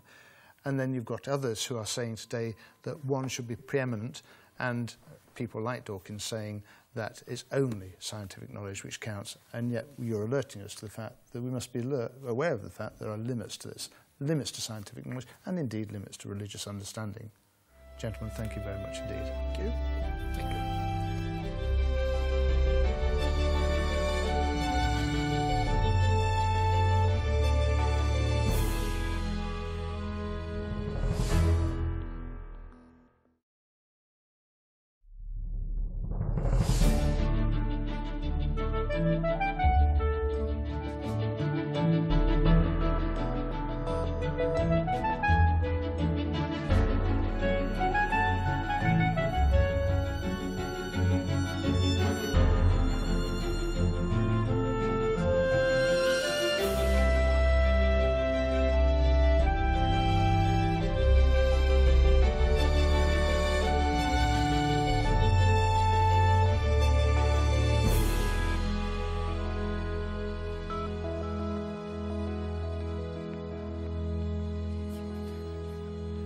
Hello, my name is Chris Jervis. I have with me three guests, eminent men who in the world of academia have served for much of their life in Oxford, three professors. We're going to discuss together further issues on the theme of philosophy, science and religion. I have with me Professor John Lennox, Professor of Mathematics, serving in Oxford, Professor Keith Ward, Regius Professor Emeritus of Divinity, serving in Oxford, and Professor Alister McGrath, Professor of Theology. Gentlemen, I want us to go on in our discussions now to look at the theme of fundamentalism. It's often bandied around in a very negative way, a pejorative term thrown at people of religion. They're fundamentalists. But the term, Keith, the term actually originally didn't have this negative connotation, did it? Well, in the Christian world, I suppose it's mostly associated with a group in Chicago, a big meeting in Chicago, which published a series of pamphlets called The Fundamentals. And it was about Christian fundamentals, and that was a specific group of doctrines. I think there were 7 of them originally. Things like the virgin birth, literal happening of the miracles. So I stress on the literal interpretation of the Bible, that what it said was true. And then some particular doctrines about the substitutionary theory of atonement and so on. So it was a specific program. So there was that program, and it is one part of Christian belief. But today the term has come to mean something very pejorative, very, very negative, and people are accused of being Islamic fundamentalists, religious fundamentalists, Christian fundamentalists, etc. And fundamentalism, is it a label any of you would be happy to have prescribed to you? Well, I'm not a fundamentalist. Right. That is to say, I personally don't accept all the things that occur in the list of fundamentals. Right. Most particularly, I'm proud, I'm pleased, I'm not embarrassed to call myself a liberal evangelical, and by that I mean I don't take a literal interpretation of the whole of Scripture. And I mean, that's one particular view you could take, and then you say, oh, well, I wouldn't call myself a fundamentalist, but I was converted to Christianity by fundamentalists, and I don't think it's evil or wicked or depraved. It's just that's your interpretation of Scripture. One thing I want to come on to is our interpretation and use of Scripture, and with particular reference to its interface with science. The term fundamentalist, is it something that you'd run a mile from? Well, the trouble is the shift in meaning. Yeah. If you're asking me the question, are there certain fundamental things I believe, like the virgin birth, the resurrection, and so on, I would say, yes, I believe in those fundamentals. But if you interpret it in terms of a literalistic interpretation of Scripture, even at the most obvious level, that is not the case. Jesus said, I am the door. He didn't mean he was made of wood. We have to take into account that literature includes metaphor at the very lowest level. Yeah. And I think the basic issue is not so much the what, it's the how you hold your beliefs. And we tend to use this word in a pejorative sense because we're thinking of folks who hold their beliefs and they're not open to critical inspection or open to reflection. But unfortunately, you see, we can use the word fundamentalist to describe anything on a spectrum from the peace-loving Amish to Islamist fundamentalist terrorists. And so the word has become almost useless for sensible, intelligent discourse. So I would want to concentrate on 2 separate things. There are the things that are believed, but then there's the way in which one holds them. And it seems to me it's very important to distinguish between those 2. Now, you're operating in the worlds of both science and religion, having your biologist background, having your theology.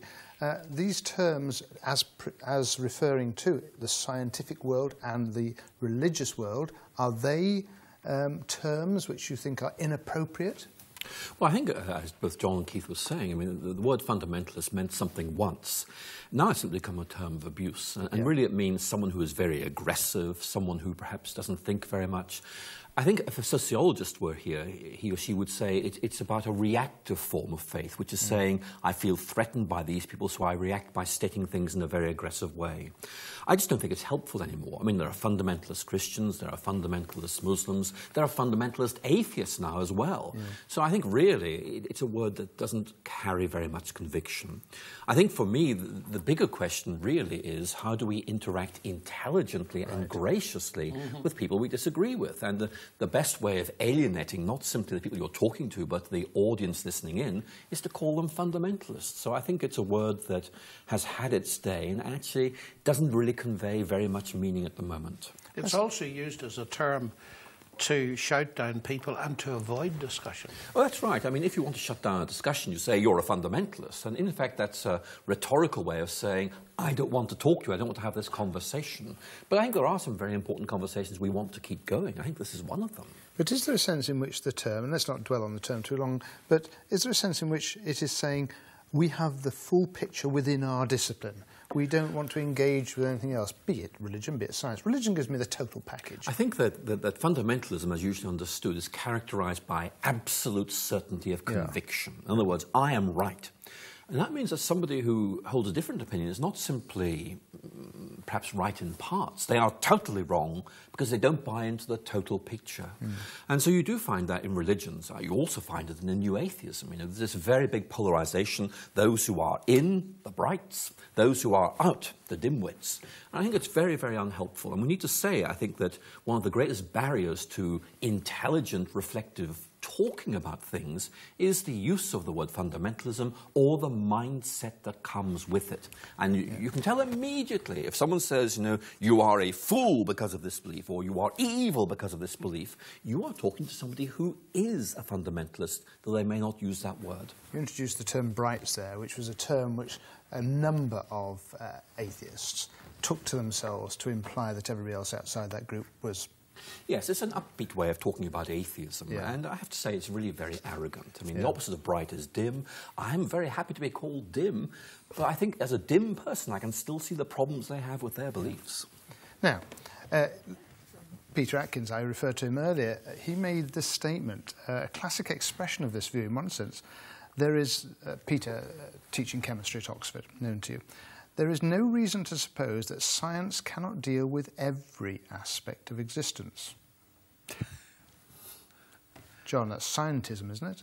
It's scientism. It's the idea that science is the only way to truth.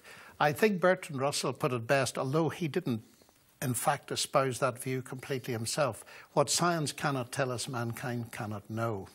Now, I respect Russell as a logician, but his logic defeated him there, because that statement, what science cannot tell us, mankind cannot know, is not a statement of science. And therefore, if it's true, it's false. It's one of those things that take me through that logically collapses.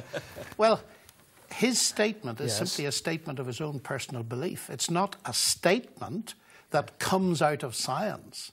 Science itself doesn't tell us what science cannot tell us, mankind cannot know. It goes too far, and therefore it's what we call logically incoherent. I think Sir Peter Medawar had got the right end of the stick when he said it's very easy to see that science has its limitations. All you have to do is ask the questions of a child. Where have I come from? Where am I going to? What is the meaning of life? And you will see that science has reached its limit. Are they legitimate questions, Keith? I mean, what's the meaning of life? Well, is it a question or a non-question? I think that's a legitimate question, which a lot of people ask. But, of course, there are lots of different sciences, you have to say. Yes. But a hard science, a typical hard science, will answer questions about things you can measure, that you can control experimentally, where you can repeat the experiment, where everybody can agree to it if they have the training, and which you can predict. So those things are typical of a hard scientific view: measurement, prediction, control, experimental control, repeatability, public observation. Now, most things in human life are not like that. We can't repeat them, we can't control them, we can't even predict them. Look what economists do to our world. So, you know, it's impossible to do that. But that doesn't mean these are not scientific in any sense. It just means that if you're defining the sorts of science which are standard, you know, that cannot deal with problems of personal experience. Let me give you an example. One example. Last night, I had a very pleasant evening dreaming. I'm not going to tell you what I was dreaming about, but I was dreaming. Okay. Now, I know that I was dreaming. I remember very clearly that I was dreaming. There is absolutely no way I can repeat that, control that, predict it, experiment on it, or convince you that what it was about. You can't find out. So I know something. I know that I was dreaming last night that you couldn't possibly know unless I told you. Now, there are lots of things like that in life, but that's just one very clear example of something where, well, there's something, you know, that can only be known by personal experience. We need to move beyond that, because I think, just taking Keith's ideas a little bit further, I mean, people are concerned about meaning and value. And science is empirical. It's looking at, you know, the empirical world, experiential world, and saying, what do we see going on there? But if you're asking the question, what is it worth and what's the point of it? You're asking questions that go way beyond science.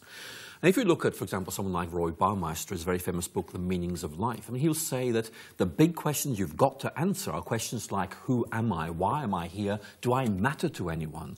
And these actually go way beyond the legitimate scope of science. And that's why I think Richard Dawkins is right when he says, very famously, that science has no means of saying what is ethical. And being ethical is very, very important. I bet everyone listening to this conversation will say, well, to me it matters what is right and what is wrong. And so let's just focus on that. Science can't tell us what's right, what's wrong. There's nothing wrong with science. That's just the way it is. Right and wrong matter profoundly. The problem comes when some people say, well, let's use science to tell us that, when it can't tell us that. It's about the abuse of science.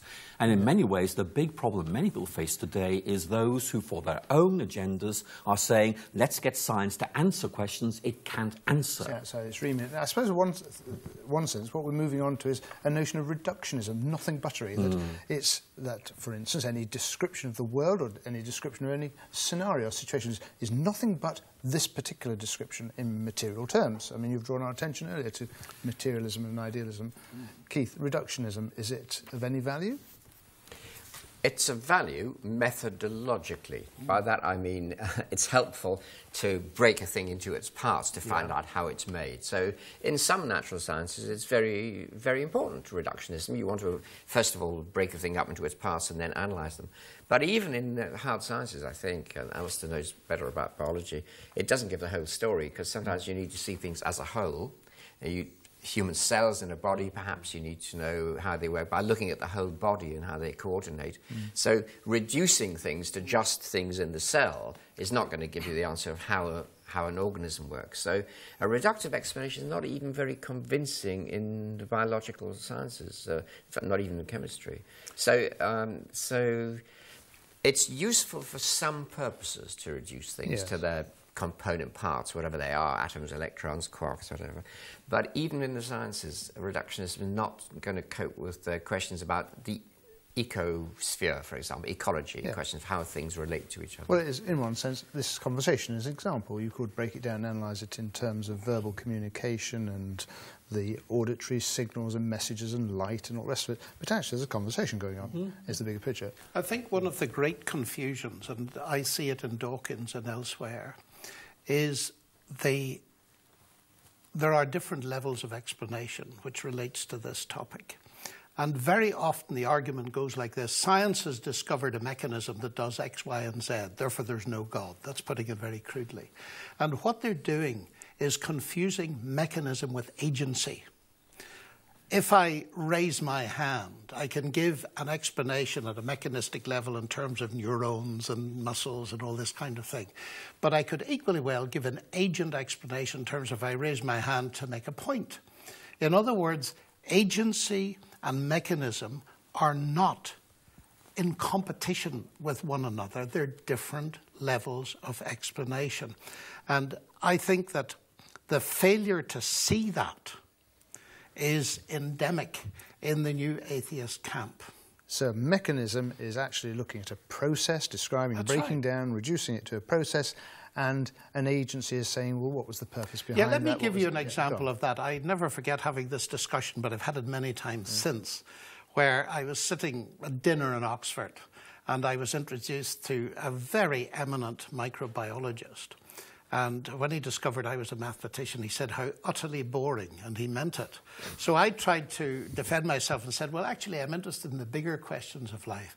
Oh, he said, like what? I said, well, what is ultimate reality? Oh, he said, it's far worse than I thought. Listen, I'm an atheist, I'm a reductionist, and we're going to have a miserable evening.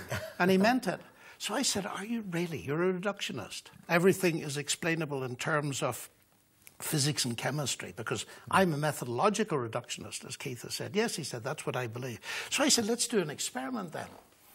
He said, an experiment here at dinner? I said, yes, fine, let's have a look at this menu. So I picked up the menu, and he said, it's roast chicken, what's the problem? I said, that's the problem. I said, you believe that everything can be explained in terms of physics and chemistry? He said, that's right. Okay, I said, explain to me the semiotics of these letters, R-O-A-S-T, chicken. That is the way they carry meaning in terms of the physics and chemistry of the paper and ink. And there was sort of dead silence. And his wife rather too loudly nudged him and said, get out of that if you can. But he didn't try. He said something astonishing. He said, you know, John, for 40 years, I've gone into my laboratory in Oxford thinking that this could be done. But it quite obviously can't. You've got to have an agent to explain the meaning of that writing. So I rather cheekily said, you mean an agent of the gaps? And he said, no, no, no, no. The very nature of the writing demands an agency. And then it dawned on him that I wasn't bright enough to have thought of that argument. He said, where did you get that argument? I said, I confess, I got it from a Nobel Prize winner, Roger Sperry, the psychiatrist that got psychiatrists to take consciousness seriously. And I think that's a very good example. You cannot reduce the meaning property of writing to raw physics and chemistry. In our discussion, philosophy, science, religion, I want to take what you've just said. Maybe you can help us with this, Keith. How might we apply that to questions of God's existence? Is this the agent? Well, I suppose if you believe in God, I would say you are believing that the ultimate cause of the universe and the ultimate reality behind the universe is an agent.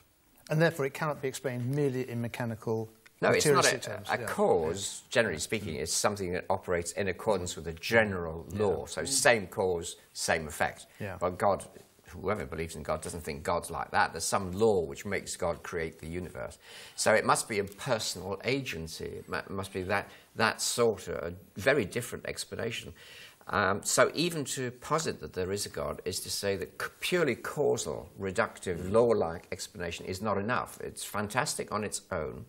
But if you ask questions about goals, purposes, meanings, values, all those things, you're talking about personal agencies. And although God is far beyond ordinary persons, I'm not bringing God down to that, God is much more like a personal agency than like a material cause or any sort of ordinary cause. So I think that's crucial. Even atheists ought to be able to think of this as a thought experiment, that maybe there is a personal cause behind the universe. It's a perfectly coherent possibility. Well, probably when we come on to look at worldviews, which we will do shortly, we'll see that why a worldview might preclude that or even make it possible, this notion of cause and effect in a closed system. But that's why I suppose, going back to the question I put to you, Alister, very, very briefly, nothing buttery, i.e. to describe the world as nothing but, in a reductionist way, is actually foreclosing the discussion. It's foreclosing the discussion. I mean, I want to emphasise that in many ways science is doing something sensible. It's saying, look, at a purely natural level, how can we explain this as simply as possible? But the danger is if you make that into a view of reality, if the tool determines what reality is, then in effect you say, reality is limited to what science can disclose. And that's a surefire recipe for simply skimming the surface of reality. The whole point is to go deep. Science is great, wonderful within its limits, but the really interesting questions lie beyond those limits, and I want to explore them. That's a very helpful discussion to appreciate, in a sense, that this notion of fundamentalism, which forecloses discussion, the idea that you can reduce our understanding of this universe and its meaning merely to a description of its processes and mechanisms, is inadequate, and that there is this notion that beyond that there might lie an ultimate explanation. So, in one sense, that's been a very helpful discussion, and I look forward to pursuing it in our further talks. Thank you.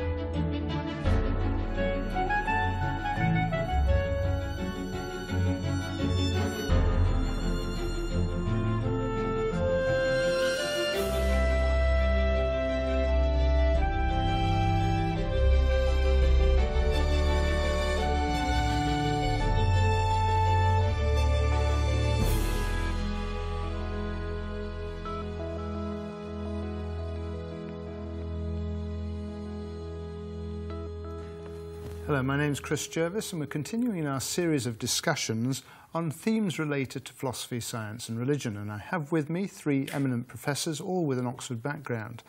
John Lennox, Professor of Mathematics, Keith Ward, Professor of Philosophy and Divinity, and Alister McGrath, a Professor of Theology, but also with a background in biology.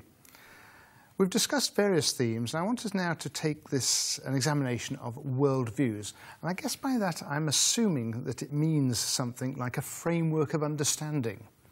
Is that a reasonable definition, Keith? Yeah, it's quite a modern expression in that sense. I think the old philosophical word for it would be metaphysics. I mean, that word has a long history, but it doesn't mean beyond physics or anything like that. It just means the ultimate nature of things. What is the ultimate nature of things? So a worldview is something which presents what you think your worldview is, what you think the ultimate nature of reality is. It might sound a bit grand, it's too grand for some people, but some people think that this world that we see, for example, the common sense world, chairs, tables in space, is what there ultimately is. That's it. Well, that's a worldview. It's a common sense worldview.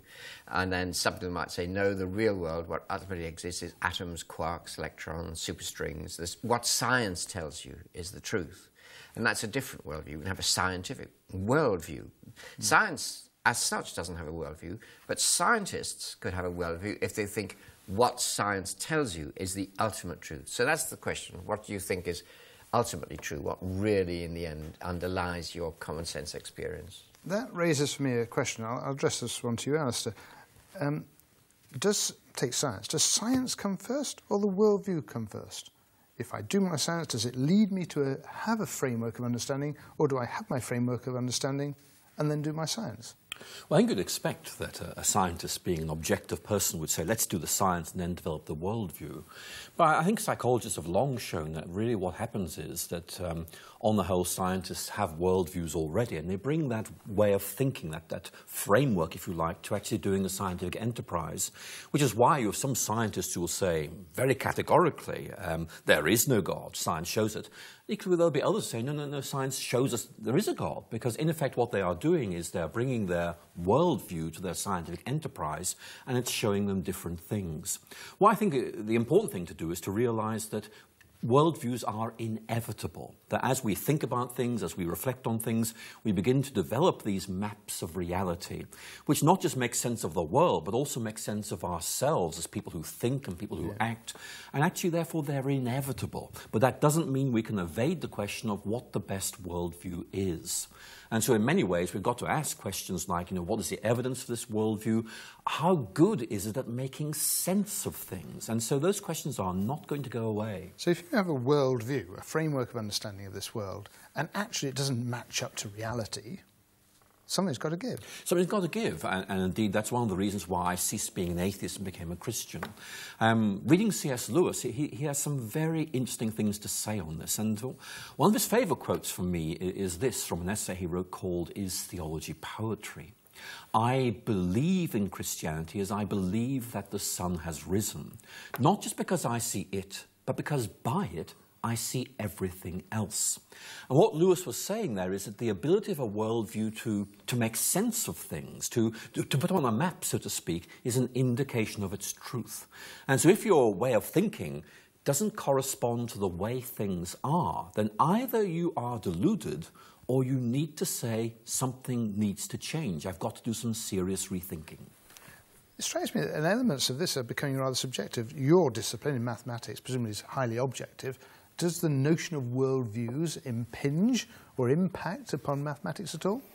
Well, it impinges in a sense, because working in the kind of abstract mathematics I do, where you have a clear kind of axiomatic system and logic and so on, the worldview question starts further back in our concept of rationality and why it is we should trust it or not.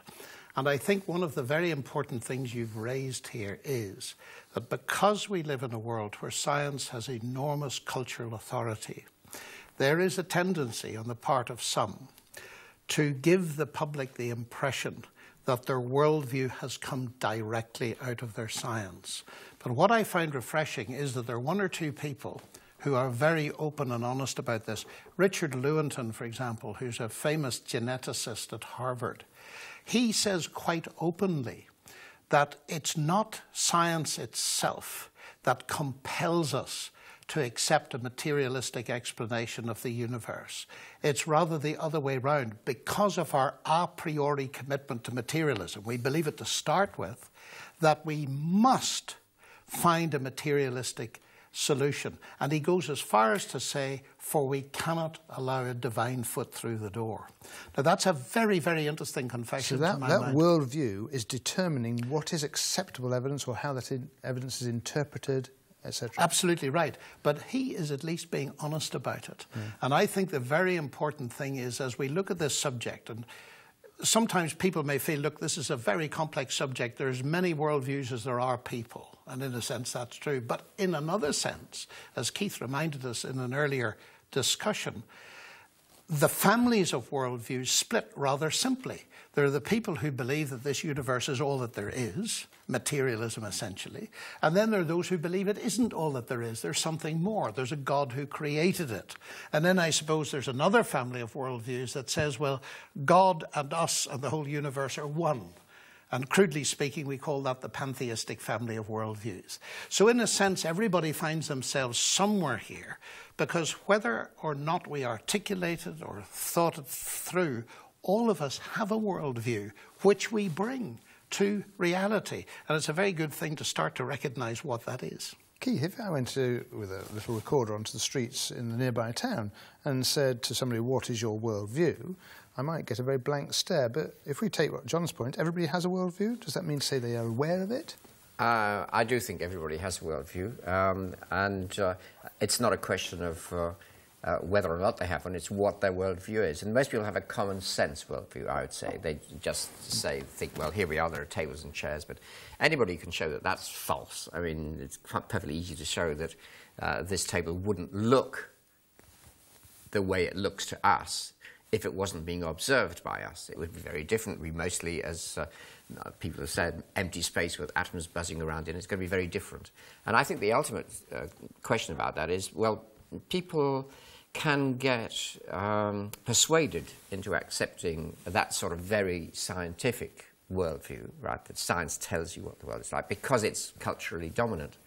But in fact, the God worldview, right, is what you're saying is, no, the ultimate reality behind all that we actually see is a reality with consciousness, with power, with wisdom. I mean, it's God. So it's a mind of power and wisdom and goodness. And that's a worldview.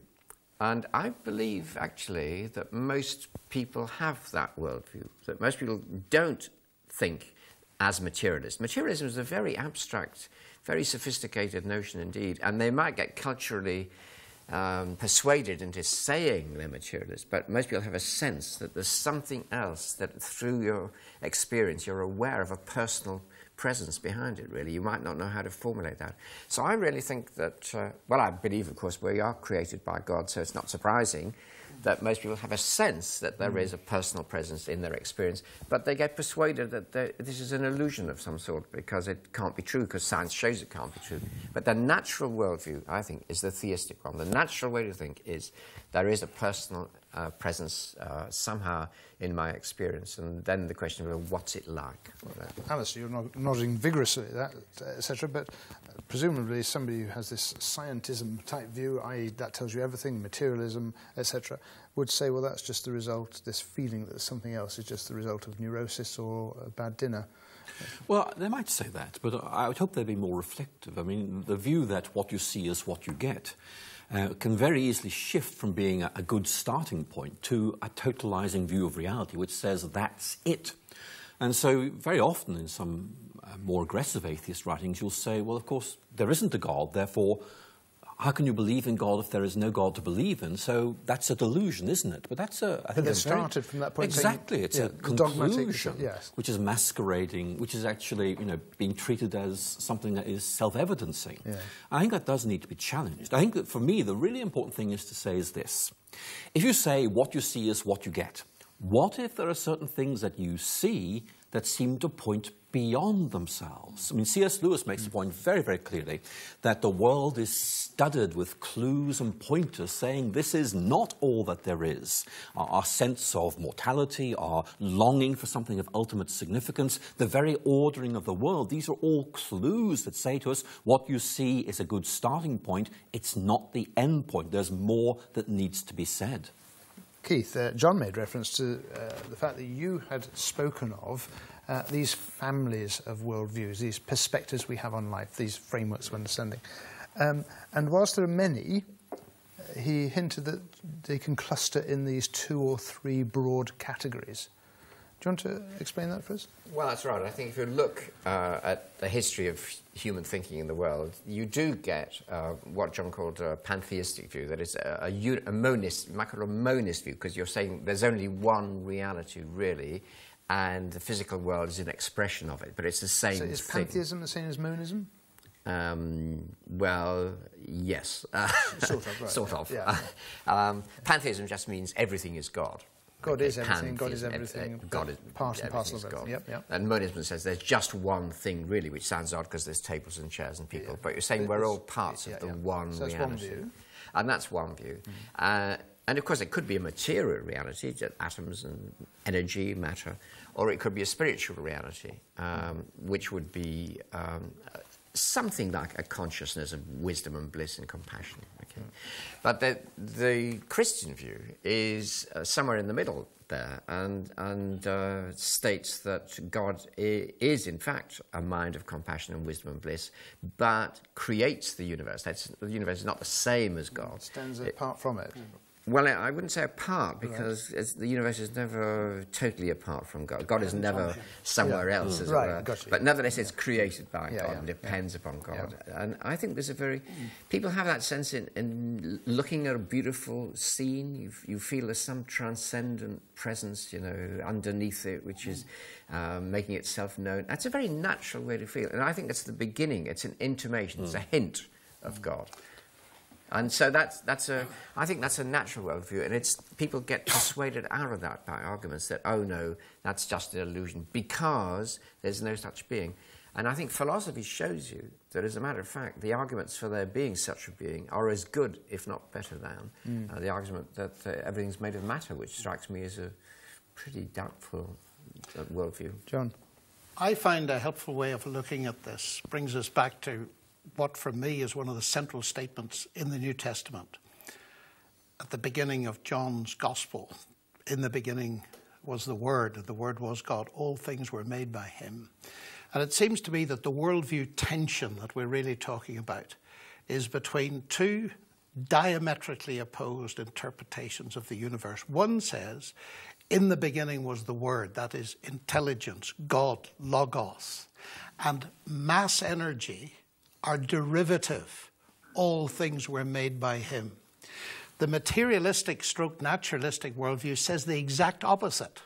That is, in the beginning were the particles of the quantum vacuum or whatever it was. Mass energy is in the beginning, and everything else is derivative, including mind and the idea of God. Of course, there isn't a God. So God becomes a sort of psychogenic projection. That's right. Yeah. So there's that tension. And the worldview question that relates to the science-religion debate seems to me to be this: with which worldview does science sit most comfortably? And I, of course, want to argue that it is the Christian worldview that science sits most comfortably with in this whole scheme of possible worldviews. John, well, I wanted this up with you, Alister, actually, but John mentioned just there about belief in God coming from material matter, i.e. that you start with materialism, and it becomes a sort of psychogenic belief starting in the mind. But the problem here is, if I say to somebody, I believe in God, if they're not adopting the same framework of understanding that I have, they might hear me saying, that's fine for you, that's okay if you've projected this belief in a deity, which you need, but I'm not actually saying that. Is that a problem? We need to address people's worldviews before we can have reasonable discussion? Well, I think we have to, really, because they are there whether we like them or not. And very often people actually assume a lot of ideas without realising they've done it. It's a kind of unconscious thing.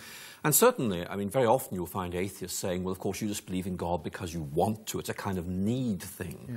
I think in my own case, I discovered God out of intellectual curiosity. I mean, it was like believing there was only water to drink, and then you discover champagne. You know, it's realising there's something even better there, which makes far more sense of things. So I think in many ways, one of the things we need to reflect on is that very often people have a worldview which they haven't really thought about very much, and then something happens which challenges them. Either they see things in a new way, or actually very often they become ill, or their situation changes and they're forced to think long and hard about what the meaning of life is. And very often that's like opening a doorway which opens into all kinds of new possibilities. So worldviews are open to challenge and open to revision. And very often we use the word conversion to refer to that process. Can I just come in here? Because like Alister, I think I'm a convert. And I agree with all this stuff about worldviews, said some of it myself. But I think it's important to say that actually really believing in God is not a matter of having a worldview, it's a matter of personal experience. And that God comes to individuals as a personal presence to change their lives. I mean, that God is actually a dynamic power which changes people's lives from egoism into worship of God, into worship of something other than yourself. And that's a particular experience. So for me, the experience is very, very important. And if you believe in God, you at least hope to have that experience, or maybe you get glimpses of it and you want more of it. And it's God offering you that experience of his own presence, just like a person might talk to you. So you're not saying you're making this up, you know, do you have a worldview of there being other persons? No, you just experience them. And I think you experience God. But where worldviews come in is that your experience has to make sense. You know, is it a delusion? All right, God is experience for personal presence and reality. It seems to be a challenge to your life and a transformation of your life. And you think, is it just a psychological quirk? And that's where, if you have you see that there's a huge, coherent, well-worked out worldview which almost every major philosopher in history has accepted, which says that the heart of reality is mind and intelligence and consciousness. Well, you say, why should I call that an illusion? Because it fits into the view which most philosophers have always accepted as the best thing we've got. Let me just thank you, gentlemen, for that. Clearly, an exploration of worldviews is very important to understand the framework of understanding that people have, that we have, and how from that so much can come as we explore the world, explore materialism, its adequacy or inadequacy, and theism and the worldviews that we adopt. Thank you very much indeed. Thank you. Thank you.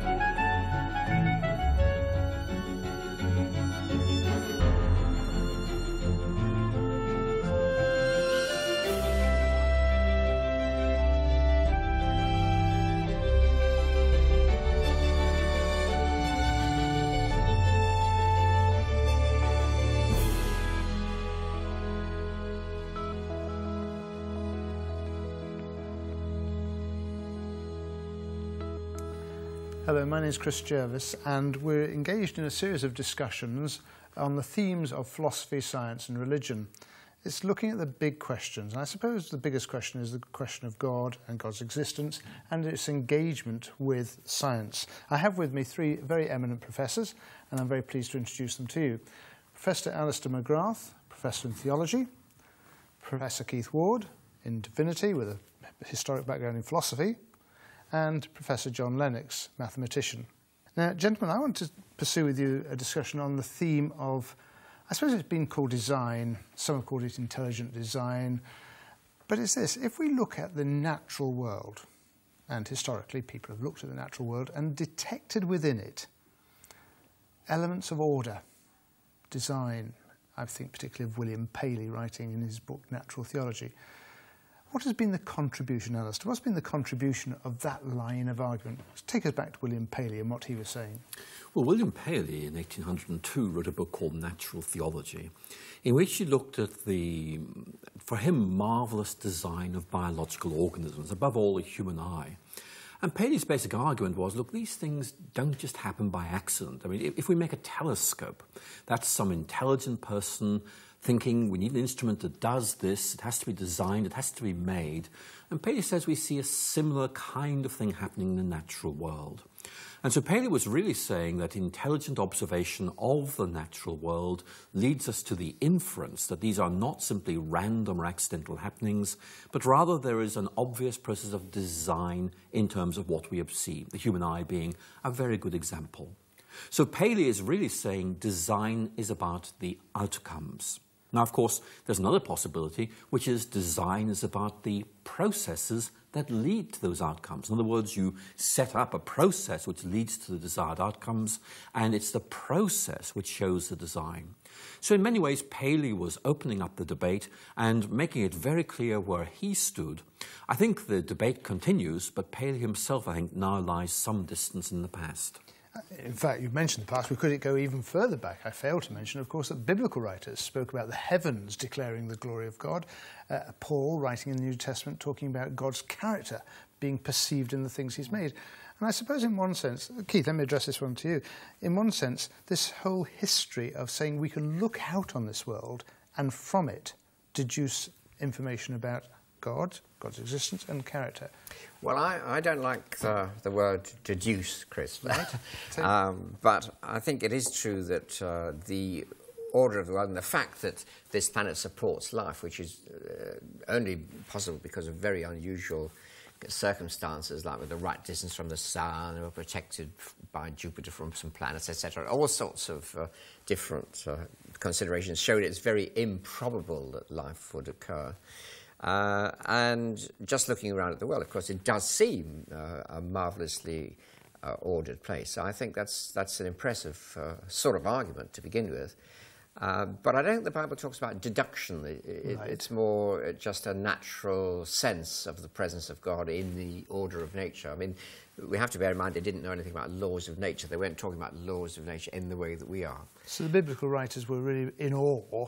And it's a sense of awe, was it, rather than... Yes, I think it was a sense of awe and a sense of reverence in God's immediate expression and presence in the things of the world. But we have to say, I think, that since the rise of science in the 16th century, we do have a very different view of the universe.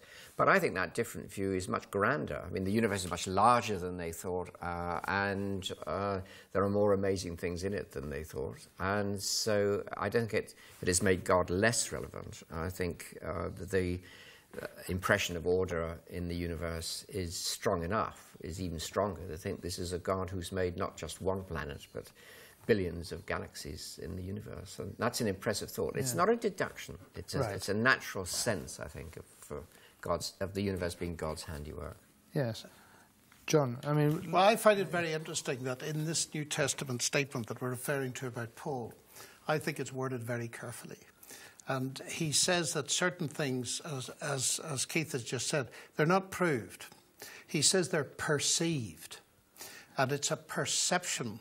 But I'm interested to note that the perception, according to Paul, is very firmly, is very strong. Because he goes on to say, so they are without excuse. So it seems to me, it's a kind of axiom in which I operate, that nature is not neutral. You can see in the universe evidence of its intelligent origin. And I think you're quite right to emphasize that it doesn't just go back to Paley. It is a very ancient notion indeed. In fact, I'm sure Keith would agree that if you think of classical philosophers all through the ages, this was one of the basic views, that nature is not all there is, there's a mind behind it. And what we're doing is connecting dots here. And we're saying, well, what can you perceive in nature? I also notice, though, that the Apostle Paul is very careful not to overstate.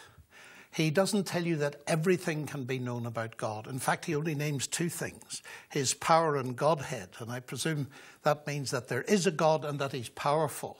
If we want to go beyond that, we'll have to take in evidence from other places. Yeah. Now, Alister, if I can come back to you, you mentioned in Paley's work that he looked at the eye and other attributes of the human body in the natural world.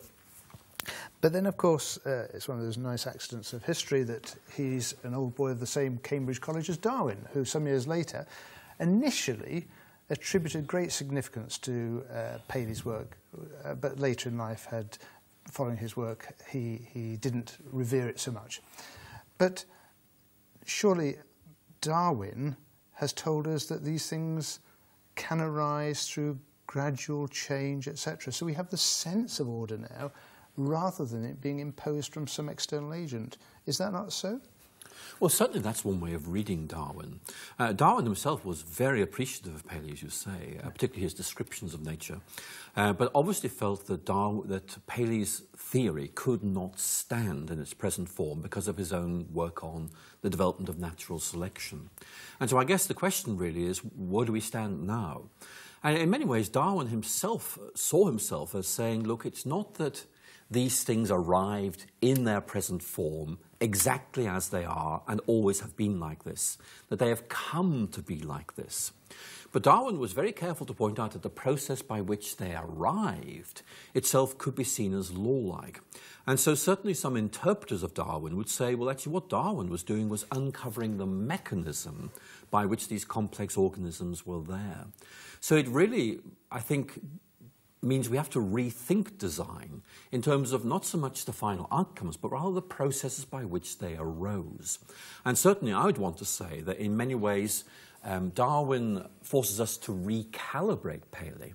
I think one of the best summaries of Darwin's significance is by the English writer Charles Kingsley, who said, we used to know that God made all things, but now we know he was even wiser than that. He made things make themselves. In other words, he initiated the processes that led to these outcomes. So you're marrying together, if you like, a notion of hanging on to the idea of a creator and a process of evolution. I think what Kingsley was saying is actually a very fair point, that maybe some English theologians have understood the word creation to refer to an event, a one-off event. Maybe that's not right. Maybe creation refers to an event, but then an ongoing process which, if you like, unfolds or unpacks what happened in that event under God's providence. And certainly that is a very classic Christian approach to this that you find, for example, in Augustine of Hippo, a very famous theologian writing in the early 5th century. So in fact, there are Christian understandings of creation that can easily be adapted to this way of looking at things. You're telling me way back in the 5th century, they weren't holding on to a literalistic understanding of the creation already at that stage? Yes, I'm telling you that. Yes. And Augustine's view is that God makes the world in an instant, but it is made in such a way that it will develop, that there are causalities embedded within it, so it's going to emerge over a long period of time. And Augustine uses the word creation to refer to both the event by which these things are established, and in the process by which, if you like, it changes into what God wants it to be. Can I add something to that? I'm not going to disagree, just to amplify it a little bit, that for Augustine and for all the great Christian theologians like Aquinas and Anselm, etc., for over 1,000 years, they didn't accept a literal interpretation of Genesis at all. And they didn't even think of creation primarily as an event, although you said event, and they did partly say, yes, this was the origin of the universe. But the real doctrine that they had in mind was that creation was not actually the beginning of the universe. Because what God creates, and Augustine says this quite specifically, what God creates is the whole of space and time. Okay, so if God creates the whole of time, he doesn't do it at the beginning of time. God creates time from beginning to end, timelessly, from beyond time. So, and one way to put that is to say God creates now, at every moment. That's creation. So, and I think it's a mistake, really, a very common mistake, to think creation was the origin of the universe. It's not. Creation is not origin. Creation is the dependence of every moment of time on something beyond time, and some God with consciousness and power and intellect. So this is 15 centuries before Einstein, saying that time and space are themselves created. Yes, absolutely. And they were quite clear about it, yes. Yes. So the story of 6 days, etc., it has great spiritual significance. But it wasn't what was important for all those early Christian writers. What was important is, as Alister says, that God brings the whole of the temporal process into existence. And it's even, you could even see it, I don't want to press this too much, but you can even see it in the account of it being, the world developed. It did develop through stages, plants, animals, human beings, and that was a development. But all that was part of creation.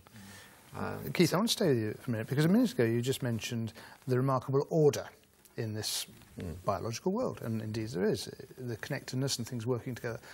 There's an awful lot of chaos out there as well. Well, okay, yeah, so actually that's in the Bible too, but let's don't get too far into that. But certainly God, the Spirit of God, breathes over the waters of the abyss, and that's the abyss of chaos. There's some place, Leviathan, the great dragon of the deep, there's some place in the Bible for chaos and for that which is a threat to the being of the universe. Somehow God places limits on this. So it's a very biblical insight that God creates a universe which is not all, plain sailing and easy and nothing to do. We've got a lot to wrestle with there, and of course this whole notion of chaos and order, etc. Yeah. But where we encounter both, which we clearly do, you've still got to account for the order, haven't you? You do indeed. And I may disagree slightly with my two colleagues here. I do take the point of the idea of creation not simply being an event. But I think the Augustinian notion that creation essentially means causing to be goes too far in the opposite direction. Perhaps it's because I'm Irish. I like it both ways. But it seems to me the biblical record itself, the Genesis record, distinguishes two very important things. There's a sequence of creation acts which stops and God rests. Now, it seems to me that we need to take on board some kind of real distinction between a sequence of creation acts where God is speaking. And that's where I begin to have difficulty with Charles Kingsley's view, although I take the point, it's logically possible. But it seems to me there may be a combination of two things. That is process that God sets in motion, but also God speaking at intervals, and God said, in order to impart the new levels of complexity, and that stops. So that we have to make a theological distinction at some level between creation in the narrower sense and providence, that is God continuing to uphold it. And one of the things where I think we can see this with a sort of side glance at science is the thing that is pre-Darwin, so to speak. That is the origin of life itself. Because we have lived to see that in every one of the 10 trillion cells of our body, there's a database. It has a semiotic dimension, as far as I can see. It's written in a language. It's written in a language. It's got meaning. The DNA codes for the proteins and so on and so forth. Now, in every other situation, we would argue that that is evidence of a mind at work. Because it's language. Yes. On its side, And where I find real difficulty, it's more with the science in a sense than the theology, although it's there, is with the notion that matter has somehow got built into it the fruitful potential of producing that language-like order that we find in DNA. Now, God is over the whole thing. Precisely how he did it, we're not told. But it seems to me there is a real question there. I'm not myself convinced that these kind of notions of matter being able to self-organize and so on, I'm not convinced that the science can bear that. I find two things refreshing about what you've said. First of all, that you disagree, I actually find refreshing, because these things, there's lots to be done on it and thought through about origins. But secondly, this whole idea of information coming out. Yes. And how we account for it. And in one sense, is there therefore at a biological level, Alister, is there at a biological level evidence for a God, a mind behind it all?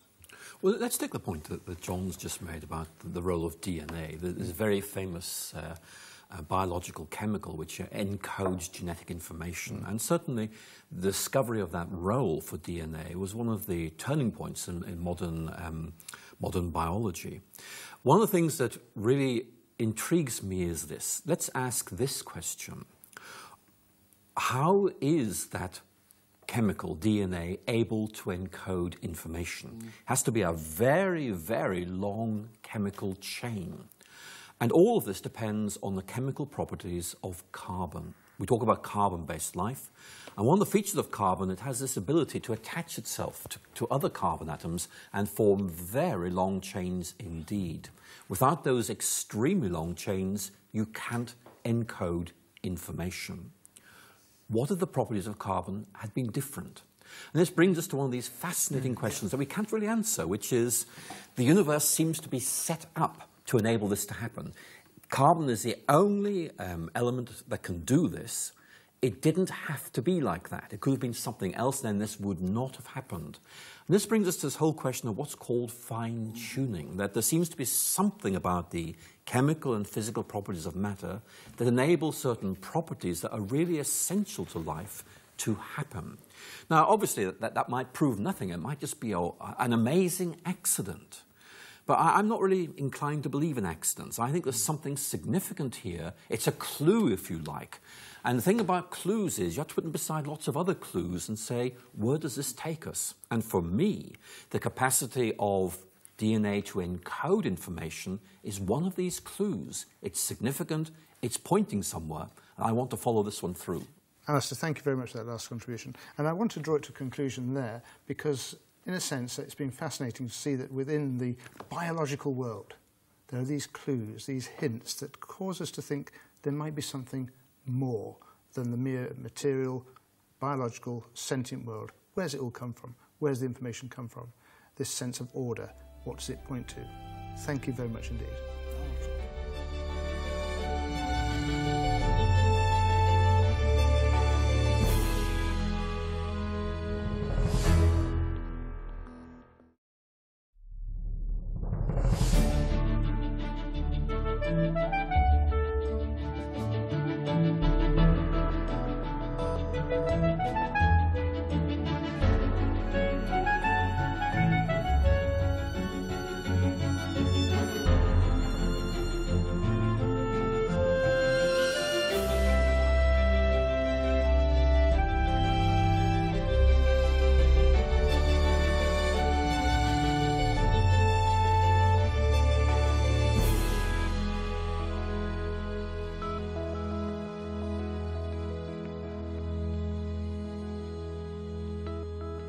Hello, my name is Chris Jervis and I have with me three friends, professors from Oxford, John Lennox, Keith Ward, Alister McGrath, and we're continuing our discussions on themes related to philosophy, science and religion, the big questions about God. In our last discussion, we looked at the biological level and at the microscopic level in the area of DNA and origins of life to explore if in any measure our observations there could point to the existence of a divine mind behind it all. And Alister, you made the point in that discussion that almost the process of evolution and the information encoded in DNA, etc., presumes a fine-tuned universe. Unpack the term fine-tuned. What do you mean by that? Well, I think our understanding of the way the universe began has changed massively over the last century. If we'd been having this conversation 100 years ago, the scientific assumption would have been the universe has always been here. That's just the way it is. But since about 1950, and people have really shifted towards the view the universe had a beginning, what we call the Big Bang. And part of the growing understanding of this Big Bang is that it seems that the universe came into existence with certain particular constants of nature, having certain values, which seem to be, if I can put it like this, fine-tuned for the emergence of life. In other words, if the values of certain constants were slightly different, the universe would have changed in different ways and we wouldn't be here today. And the big debate, and it's a huge debate, is whether this is simply an accident, whether it's something that's no bearing on anything, or whether actually this has significance for the God hypothesis. The point I'd like to make is that this proves nothing, but it is absolutely consistent with the Christian framework of meaning, with the Christian narrative of how things began. And it seems to me it is a very significant point to make that if the Christian story is true, then something very much like this would have been expected. To use the term fine-tuned, Keith, let me come to you. To use this term, doesn't it almost beg the question, doesn't it almost imply somebody, may not like the phrase somebody in mind, doing the tuning, setting it up? Well, it might imply that in ordinary speech, but I think the point is just that if you varied, say, as Alister says, the exact force of gravitation, if you varied that by the tiniest amount, probably a universe like this one couldn't exist at all, and certainly carbon-based beings like us couldn't come into existence as far as we can tell. Now, that's just a remarkable fact about the universe, that it looks as though this is hugely improbable. Now, that doesn't prove that somebody had to tune it, but as Alister says, 100 years ago, nobody realized that the things were so closely connected as they are. For example, if we ask the question, why is space as big as it is? You know, why are there so many stars and galaxies? Why is it so wide? And people got depressed because they thought it was an awful lot of empty space and we're not very significant. But now, as a matter of fact, a lot of cosmologists, a lot of physicists who talk about the nature of the universe as a whole, they would say, well, since the Big Bang, the universe has been expanding as fast as it can, and therefore it takes about 13, 14 billion years to form organic life, carbon-based life, out of the explosions of stars, etc. That takes that long. So if the universe has been expanding for that period of time, it would be hugely big, as it is. So you've got an explanation for the size of the universe by looking at the way in which the initial laws of the universe have produced organic life. So you've got a new explanation of why there's so much space. Now, that's astounding. It doesn't show you that God set it up, but I personally think it strongly suggests it. Something very likely. We're going to come on to discuss what is suggested by the evidence. One of the interesting things is the reaction of scientists who are not particularly theistic to this. I mean, Fred Hoyle is one of the famous ones. We talked about carbon-based life, and the whole question was, where did all this carbon come from and how? And Hoyle discovered that it depended on a particular resonance. And he wrote later, when this was discovered, he said, nothing shook my atheism like discovering this. And I have found it very interesting to read people like Paul Davis and so on, who, responding to this fine-tuning, have quite spontaneously said, it looks very much as if there's an intelligence beyond this. And as Alister said, it's exactly what you'd expect if the Christian faith is true.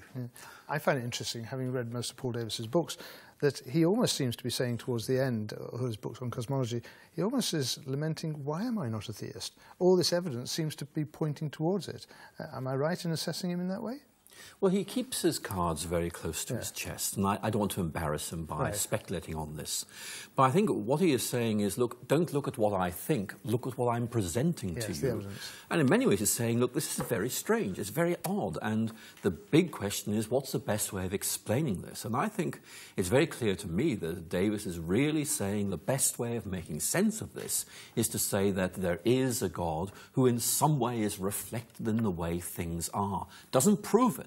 Yeah. But, you know, it is so resonant, so consistent with what Christians believe that we almost look at it and say, well, that's natural. Well, Keith, you introduced a word a minute ago. You talked about, you talked about the gravitational force. A bit of a throwaway line. If the force wasn't just as it is, we wouldn't be here today having this conversation. But actually, it's even more remarkable than that, isn't it? I mean, there are so many of these constants and so many of these qualities. I struggled through a paper, you'd understand it, as a mathematician by Rees and Carr, looking at about 30 different constants. It looked like a foreign language to me, but there's a remarkable number of these things, aren't there? Yeah, there are. I mean, Martin Rees, the astronomer royal, wrote a book. Now, just 6 numbers. Just 6 numbers. Yeah. And he's not a theist, really. He doesn't well, at least, as far as I know, he doesn't believe in God. Right. And yet he says this is so remarkable that it couldn't be chance. It has to have an explanation. Now, Martin Rees, in fact, has a different explanation. He thinks it's incompatible with God, or it's an alternative to God, and that is the multiverse theory, which has become quite popular now in a way. This universe looks very, very improbable. It's amazingly improbable. But if huge numbers of universes existed, then, and they all had to exist, right? You have all the possible mathematical universes you can have, then this universe would have to exist. So, I want to stop here. I want to just say this. What's the definition of this universe? All the matter that we have access to? A universe is a space-time system. So if you're saying there's others, how do we know? We don't. Well, we don't know. It's an idea. I think so it's not science? It's very interesting to see exactly what Martin Rees says in this book. He talks about this fine-tuning, and it's there, according to him. And then he refers to Professor John Polkinghorne, who taught me quantum mechanics at Cambridge years ago. And John Polkinghorne says that he believes in a theistic interpretation. And then Martin Rees goes on to say, I prefer the multiverse theory. And that's very interesting. It's a preference. We're going beyond science here. And the very interesting thing, as Polkinghorne points out elsewhere, is that these putative universes, we've no access to them. We've no connection with them. Is there an idea? So they're an idea, and they're a very popular idea these days. But perhaps this shows my bias. It shows how desperate people get to avoid the God conclusion. Yes. Okay. And you know, one of the things that strikes me is it's very important to say that when you're asking about God, you're asking about the creator of this whole universe, this whole space-time. And one reason why some physicists who come very close to God don't like using the word God because they don't like the local vicar. Okay, or they don't like what goes on in their local church. And that looks relatively trivial by comparison. And I think we Christians need to remember that we're talking about the whole universe and the creator of it. We're not just talking about the garden fete or you know, what we actually prefer to do on Sundays exactly. So there's that. The question is, does that God, the creator of the universe, for which I think most physicists would now say, well, you know, there's pretty good evidence for that, even if it's not overwhelming, it's pretty good. But how does that relate to the God of prayers and churches? And that, I think that's why Paul Davis remains... It possibly is, but I think it's worth pointing out in addition here that often the multiverse hypothesis is set up in opposition to God. Now, that's logically flawed. Because, of course, God could create a multiverse for all we know. In other words, in itself, the hypothesis is not anti-God, and it's often presented that way. So let me get this straight. We have an incredibly improbable universe with remarkable values, constants, forces, all of which indicate that it's so remarkable, we're either incredibly lucky, aren't we the lucky ones sat here with just the right conditions? Very few accept that. Or you've got the notion that there are an infinite number of universes, so one of those universes is going to get it just right, and we're again the lucky ones, we're here having the conversation in the universe that gets it right. Or there's a God behind it, or some combination.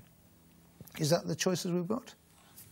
Well, those are some of the choices we have, but I think that the really important thing to try and get across here is that nobody actually knows the answer. But nevertheless, the whole thing is so suggestive that it means that the simple assertion, this just happened and that's it, you know, it really leaves you feeling very unsatisfied. It's not that simple. No, that would undermine science. Exactly. Yes. It's not that simple. Exactly. And therefore we have to say, look, it's not that science is wrong, it's just maybe science is inadequate. Maybe there's something else. Because in the end you have to say, look, if the universe came into being, did it just happen or did somebody make it happen? And really that's the big debate that's going on. But this is one of the examples of what Alister was saying earlier, of science within its own self-imposed restrictions beginning to raise questions beyond itself. That's important, isn't all there is. There's something more. And that's important because I was fearing that if we say this universe is vastly improbable, what's caused it to be? Well, we'll pluck out God, fill in that gap. Because we can't get beyond that boundary, so let's have God fill that gap. Is there a danger that we're being accused of this God of the gaps? Well, there is. There is a danger, and most scientists are very well aware of it. And I think it's therefore very important to emphasize that God is the God of the whole show. It's not in the things I don't understand that I see God. But, for instance, the very fact we can do science, to my mind, is one of the biggest pointers. That we've got a rationally intelligible universe, that we are capable of processing and understanding it. That, to my mind, is one of the biggest evidences. And the more scientific results we have, the more that evidence piles up. Yeah. But if you impose an artificial limitation on science then there will arise certain gaps, just as you will never explain the semiotic character of writing, the way it carries meaning, if you insist simply on analysing the physics and chemistry of the paper and ink. In other words, the meaning of the writing is a gap in the explanatory power of the physics and chemistry. But if you rise up a step and include intelligence together with physics and chemistry, then you can close that. Sometimes I talk about good gaps and bad gaps. The bad gaps are the gaps that science closes, but there are good gaps that science opens, and I think this is one of them. It's pointing beyond itself to the notion of a God behind the whole show. Could you put it this way, John, possibly, that God, the idea of God, is never going to complete a physical or scientific theory. It's not going to be part of a scientific theory, but to explain how and why the scientific theory works at all, that's where God comes in. Yeah. Who was it that said, I believe that science explains, but I postulate God to explain why science explains? I think it might have been Professor Swinburne. Ooh. You know, that makes sense. So we've got this improbable universe. We've got the fact that you've got this multiverse hypothesis. You've got the God. In one sense, two questions I've got. Let me ask you this, Alister. Is multiverse suggestion a scientific suggestion? And secondly, is it an alternative to God? Well, it is, in one sense, a scientific suggestion, and it's putting forward a way of making sense of things, which is there for debate and discussion. And certainly you could argue that it arises from a genuine scientific debate about how to interpret what we know about the initial conditions of the universe. What I fear, though, is that some atheist writers see this as a way of getting round the obvious fine-tuning of this universe. What I just need to say is actually the multiverse doesn't get rid of God at all. Because the multiverses, if they exist, still need to be explained. Exactly. You just, in effect, move on one step and say, well, how do we explain that? But the second point, I think, really is very important, and it's this, that really this whole debate that we are having is a new debate. We couldn't have had this a century ago, and very often we're told science has moved on and made belief in God even more difficult. Where we are today is much closer to the God hypothesis than where we were a century ago. It's moved in our direction. That's not being adequately told, that story, in the media. It's shifted, it's raised the big questions, it hasn't answered them, but it's given them a new vitality and a new importance. I remember in the 1960s when the Big Bang theory was first being introduced, and I remember the then editor of Nature, Maddox, Sir John Maddox, resisted it fiercely, because he said we cannot have this notion of a beginning to space-time because it would support those who believed in the Bible. Now that, to my mind, is a supreme irony, because for centuries Europe has been dominated intellectually by the belief that the universe has always existed. The Bible has been saying for more than centuries that there was a beginning. It just could be that if people had taken the Bible a bit more seriously a bit earlier, they'd come in the Big Bang theory sooner than they did. And this is guys who espouse science and love science and all that it's teaching us are enforcing this or backing this opinion. Keith, I want to come up to explanation. If, taking Alice's point, that if we have this notion of multiverses helps us to understand or explain our universes and the very fortuitous circumstances that enable carbon-based life to develop, is that an explanation? Postulating multiverses, does that explain? Or I think it does talk about explain. going one stage back, you know. Yeah. It does explain, but you're paying a huge price. For a start, you're breaking the principle of economy, Occam's razor, as they call it. Explain. Occam's razor says that you should postulate as few entities as possible in an explanation. Well, having an infinite number of universes is not quite postulating as few entities as possible. That's postulating as many entities as you can possibly think of. So it's a strange sort of explanation. And then it's an explanation which is we could never verify, as far as we can see. How do you confirm there are other universes?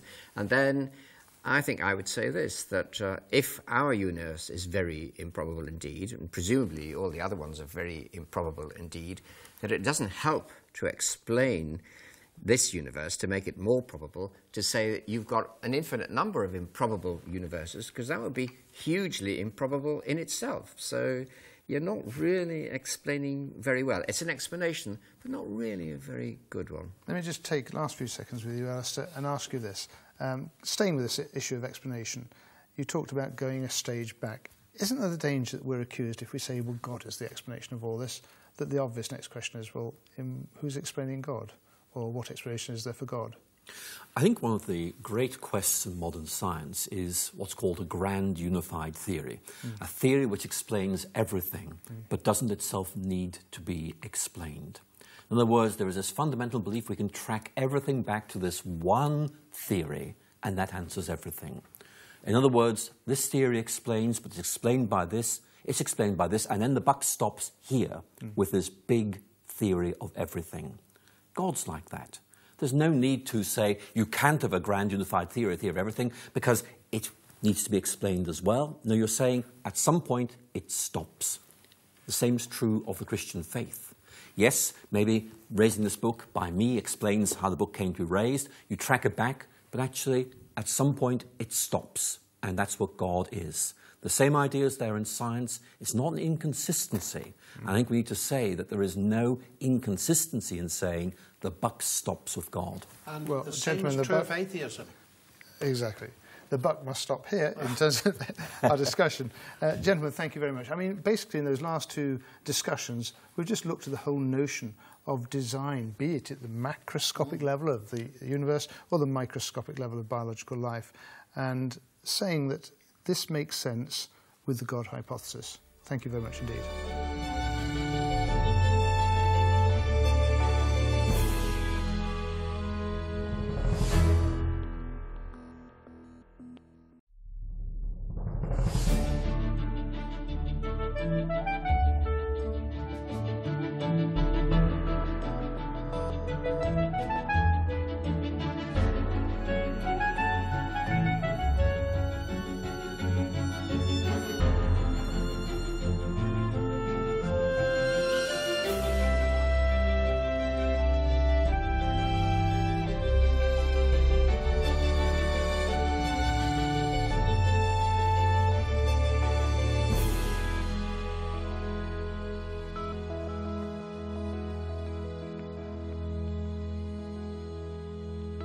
Hello, my name is Chris Jervis, and I'm introducing now the 8th in our series of discussions based on themes related to philosophy, science and religion. It's the big issues to do with God's existence. In this last discussion I want to have with our friends from Oxford, Professors Lennox, Ward, McGrath, I want us to look at what we may reasonably infer from all the evidence we've accumulated and gathered and examined. But before we do that, John, there are clearly going to be a number of people listening to this who will say talk of God, talk of any particular faith, is a delusion. What would you say to that?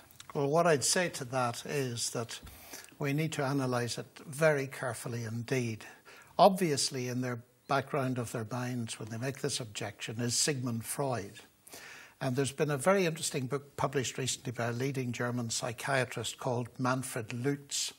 And in that book he says, if there is no God, then Freud will give you a very good argument that God is a projection, a wish fulfillment, and so on. That is, provided there is no God. But then he goes on to say that if there is a God, Freud, on the basis of exactly the same logic, will give you a brilliant argument why it is atheism that's the flight from reality. And then comes the killer stroke from my point of view, where he says, but on the question of whether there is a God or not, Freud cannot help you at all. So the first point I would make is the delusion argument cuts both ways and can only be settled by a matter of evidence.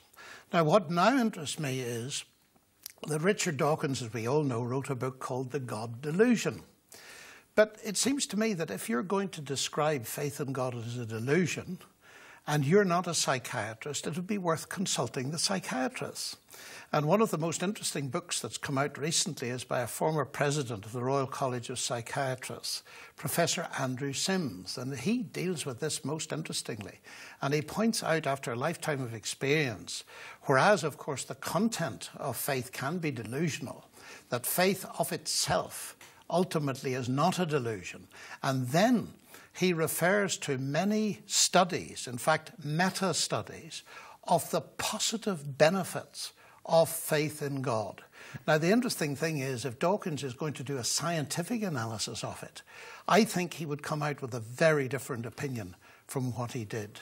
And finally, to suggest that faith is a delusion, as Andrew Sims points out, is a very risky thing to do, because there are many people, Christians, for example, who have psychiatric problems, and their faith is a very living hold for them on reality. And we need to take that into account as well. But the bottom line is this: Freud doesn't settle it. You have to go for evidence, the kind of evidence we've been discussing up until this point. I'm going to say that brings us full circle back to evidence, and what we might infer from that evidence is faith in God. And we may move on to discuss which particular God or understanding of religious truth is most viable. Let me ask you this, Keith. You've had a lifetime studying philosophy. We've talked about reasons. Is faith or religious belief reasonable? Well, reason isn't an abstract thing which tells you the answer to anything.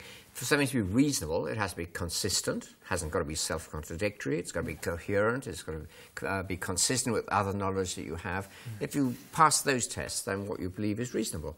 And, of course, many religious beliefs are reasonable. Some are unreasonable, but it's the same with politics. Some political beliefs are mad. Some are more reasonable. So you know, assessing reasonableness is assessing whether it meets the canons of logic and whether it... The processes we're engaged in. Yes, so it's a matter of process, yes, reasonableness. So, of course, some religious beliefs are reasonable. That should go without saying. Well, if it's a process, we're looking at the processes, we're looking at the evidence, as John reminds us, we're looking at what we may infer from that evidence. I've got a lovely quote here from Paul Davis, whose books I've enjoyed. "Science offers a surer path than religion in the search of God." That's taking us back, Alister, to some of our earlier discussions about how science might point to God. What do you make of that quote? Well, certainly in my case, that is a very powerful quote, because in effect, what changed me from being an atheist to being a Christian was reflecting on the natural sciences. And I wouldn't want to say this applies to everyone, but in my case, it certainly rings true. And I think it might be instructive to compare myself with Richard Dawkins, who tells us that science leads away from God. In my case, it led to God. I think the all-important question here really is just to say, look, in talking about faith, we're asking what is the big picture that makes most sense of things, including science itself. And for me, one of the most interesting things about believing in God is it gives you a sort of mental map or a viewpoint of reality where things seem to fit into place very, very well. And I wouldn't want to say that faith goes against reason. I think that's simply untrue, and I agree completely with what Keith has just said. But there are points at which I think faith goes beyond reason, where in effect you're sensing, look, a reason is pointing us in this direction, but it's almost as if it runs out of steam or it falters, even though you can see where it's going.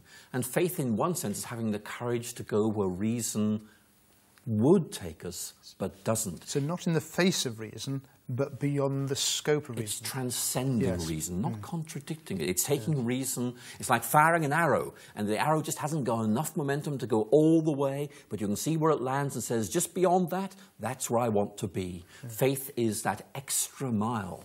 Yes. Now, gentlemen, we, all four of us, hold a Christian faith, and we've made or set out arguments for the fact that theism is a perfectly logical and reasonable hypothesis to hold, given the evidence. But let me take us beyond that. Why should we espouse the Christian understanding of that theistic position? Is there other things which sharpen that focus? Keith, anything? Well, I'd start by saying this. If you do think that the idea of God is a reasonable one, you just have the theory, the thought, there might be a creator of the universe. And if so, that creator has a purpose for the universe. There's a reason why the universe exists. So you'd want to know what that purpose was. Well, there'll be one anyway. Now, wouldn't it be very, very odd if there were such a creator and the creator didn't tell anybody or give the slightest idea what the purpose was?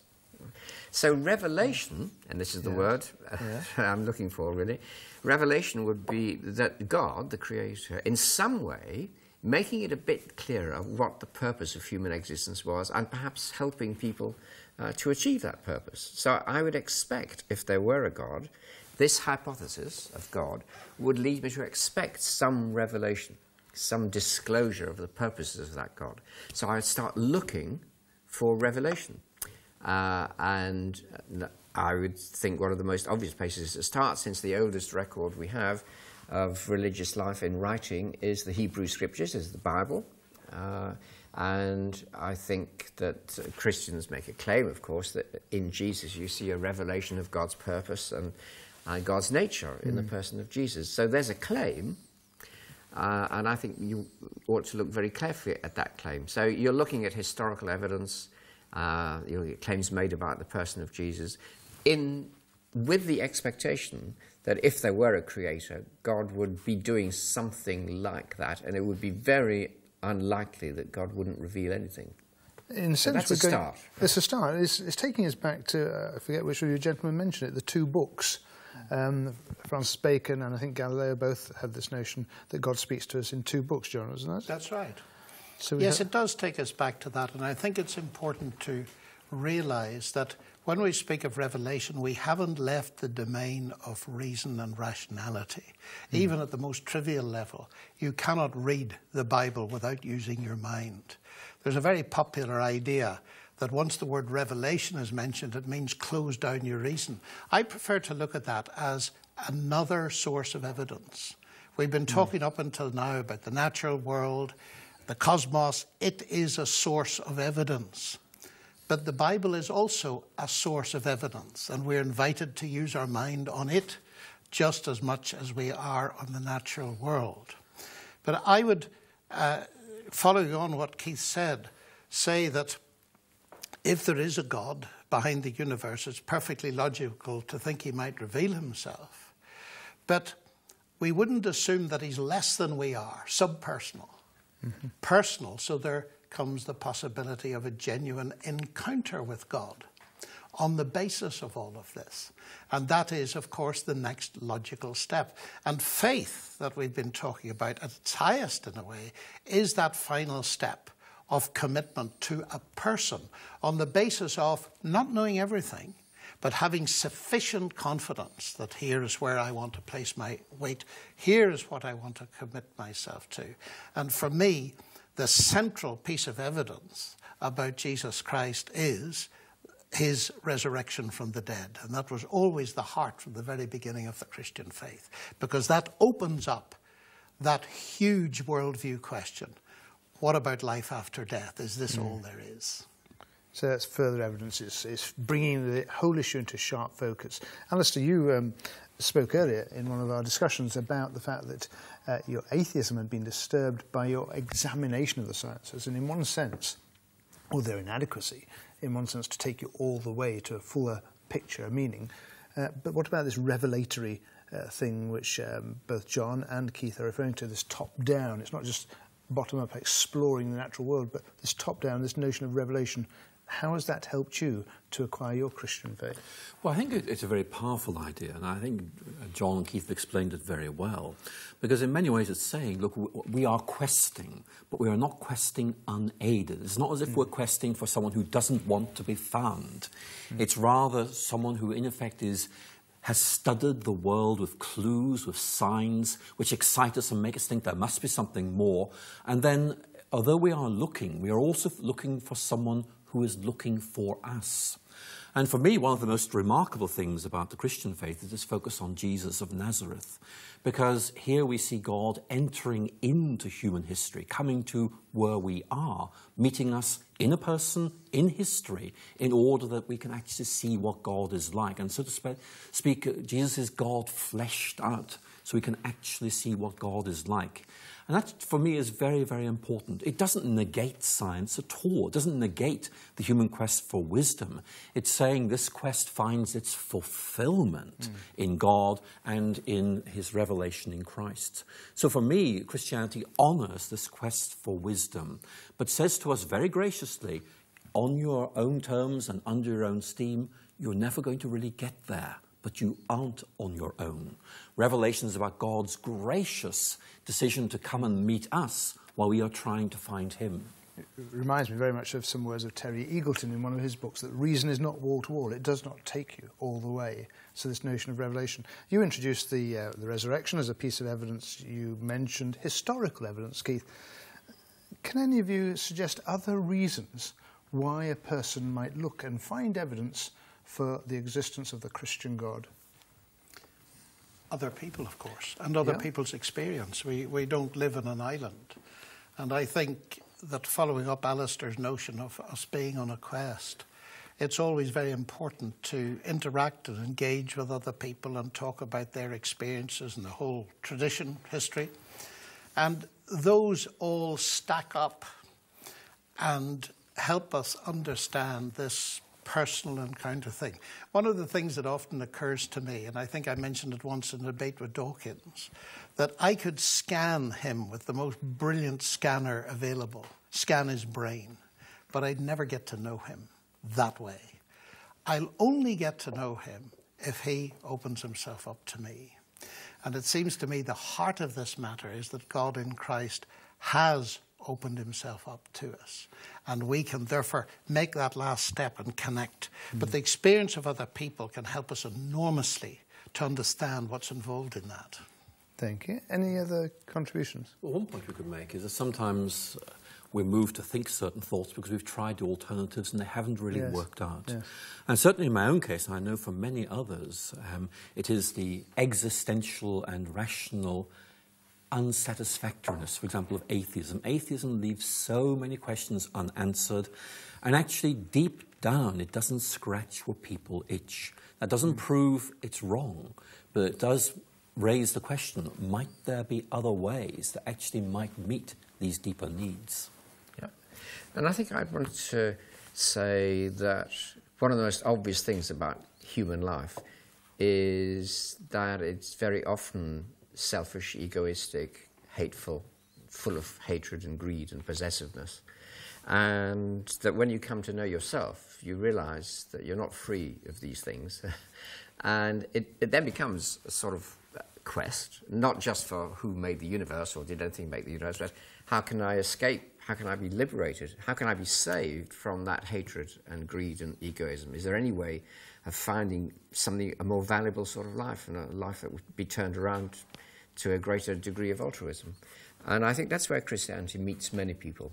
And the person of Jesus comes to save, to liberate, to say that it stands with you in all your failure and missing of the mark of moral perfection, to help and to assure you that you can find companionship with God. So that personal experience is really very important for lots of Christian experiences. And in the end, you know, to be personal, that was, as well as all the worldview stuff, that was the stuff that made me...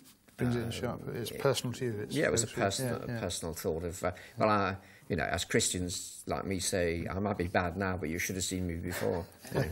There's a big realm, in a way, this opens up that we haven't discussed, and that's the moral realm. Yeah. And coming to terms with ourselves as moral beings.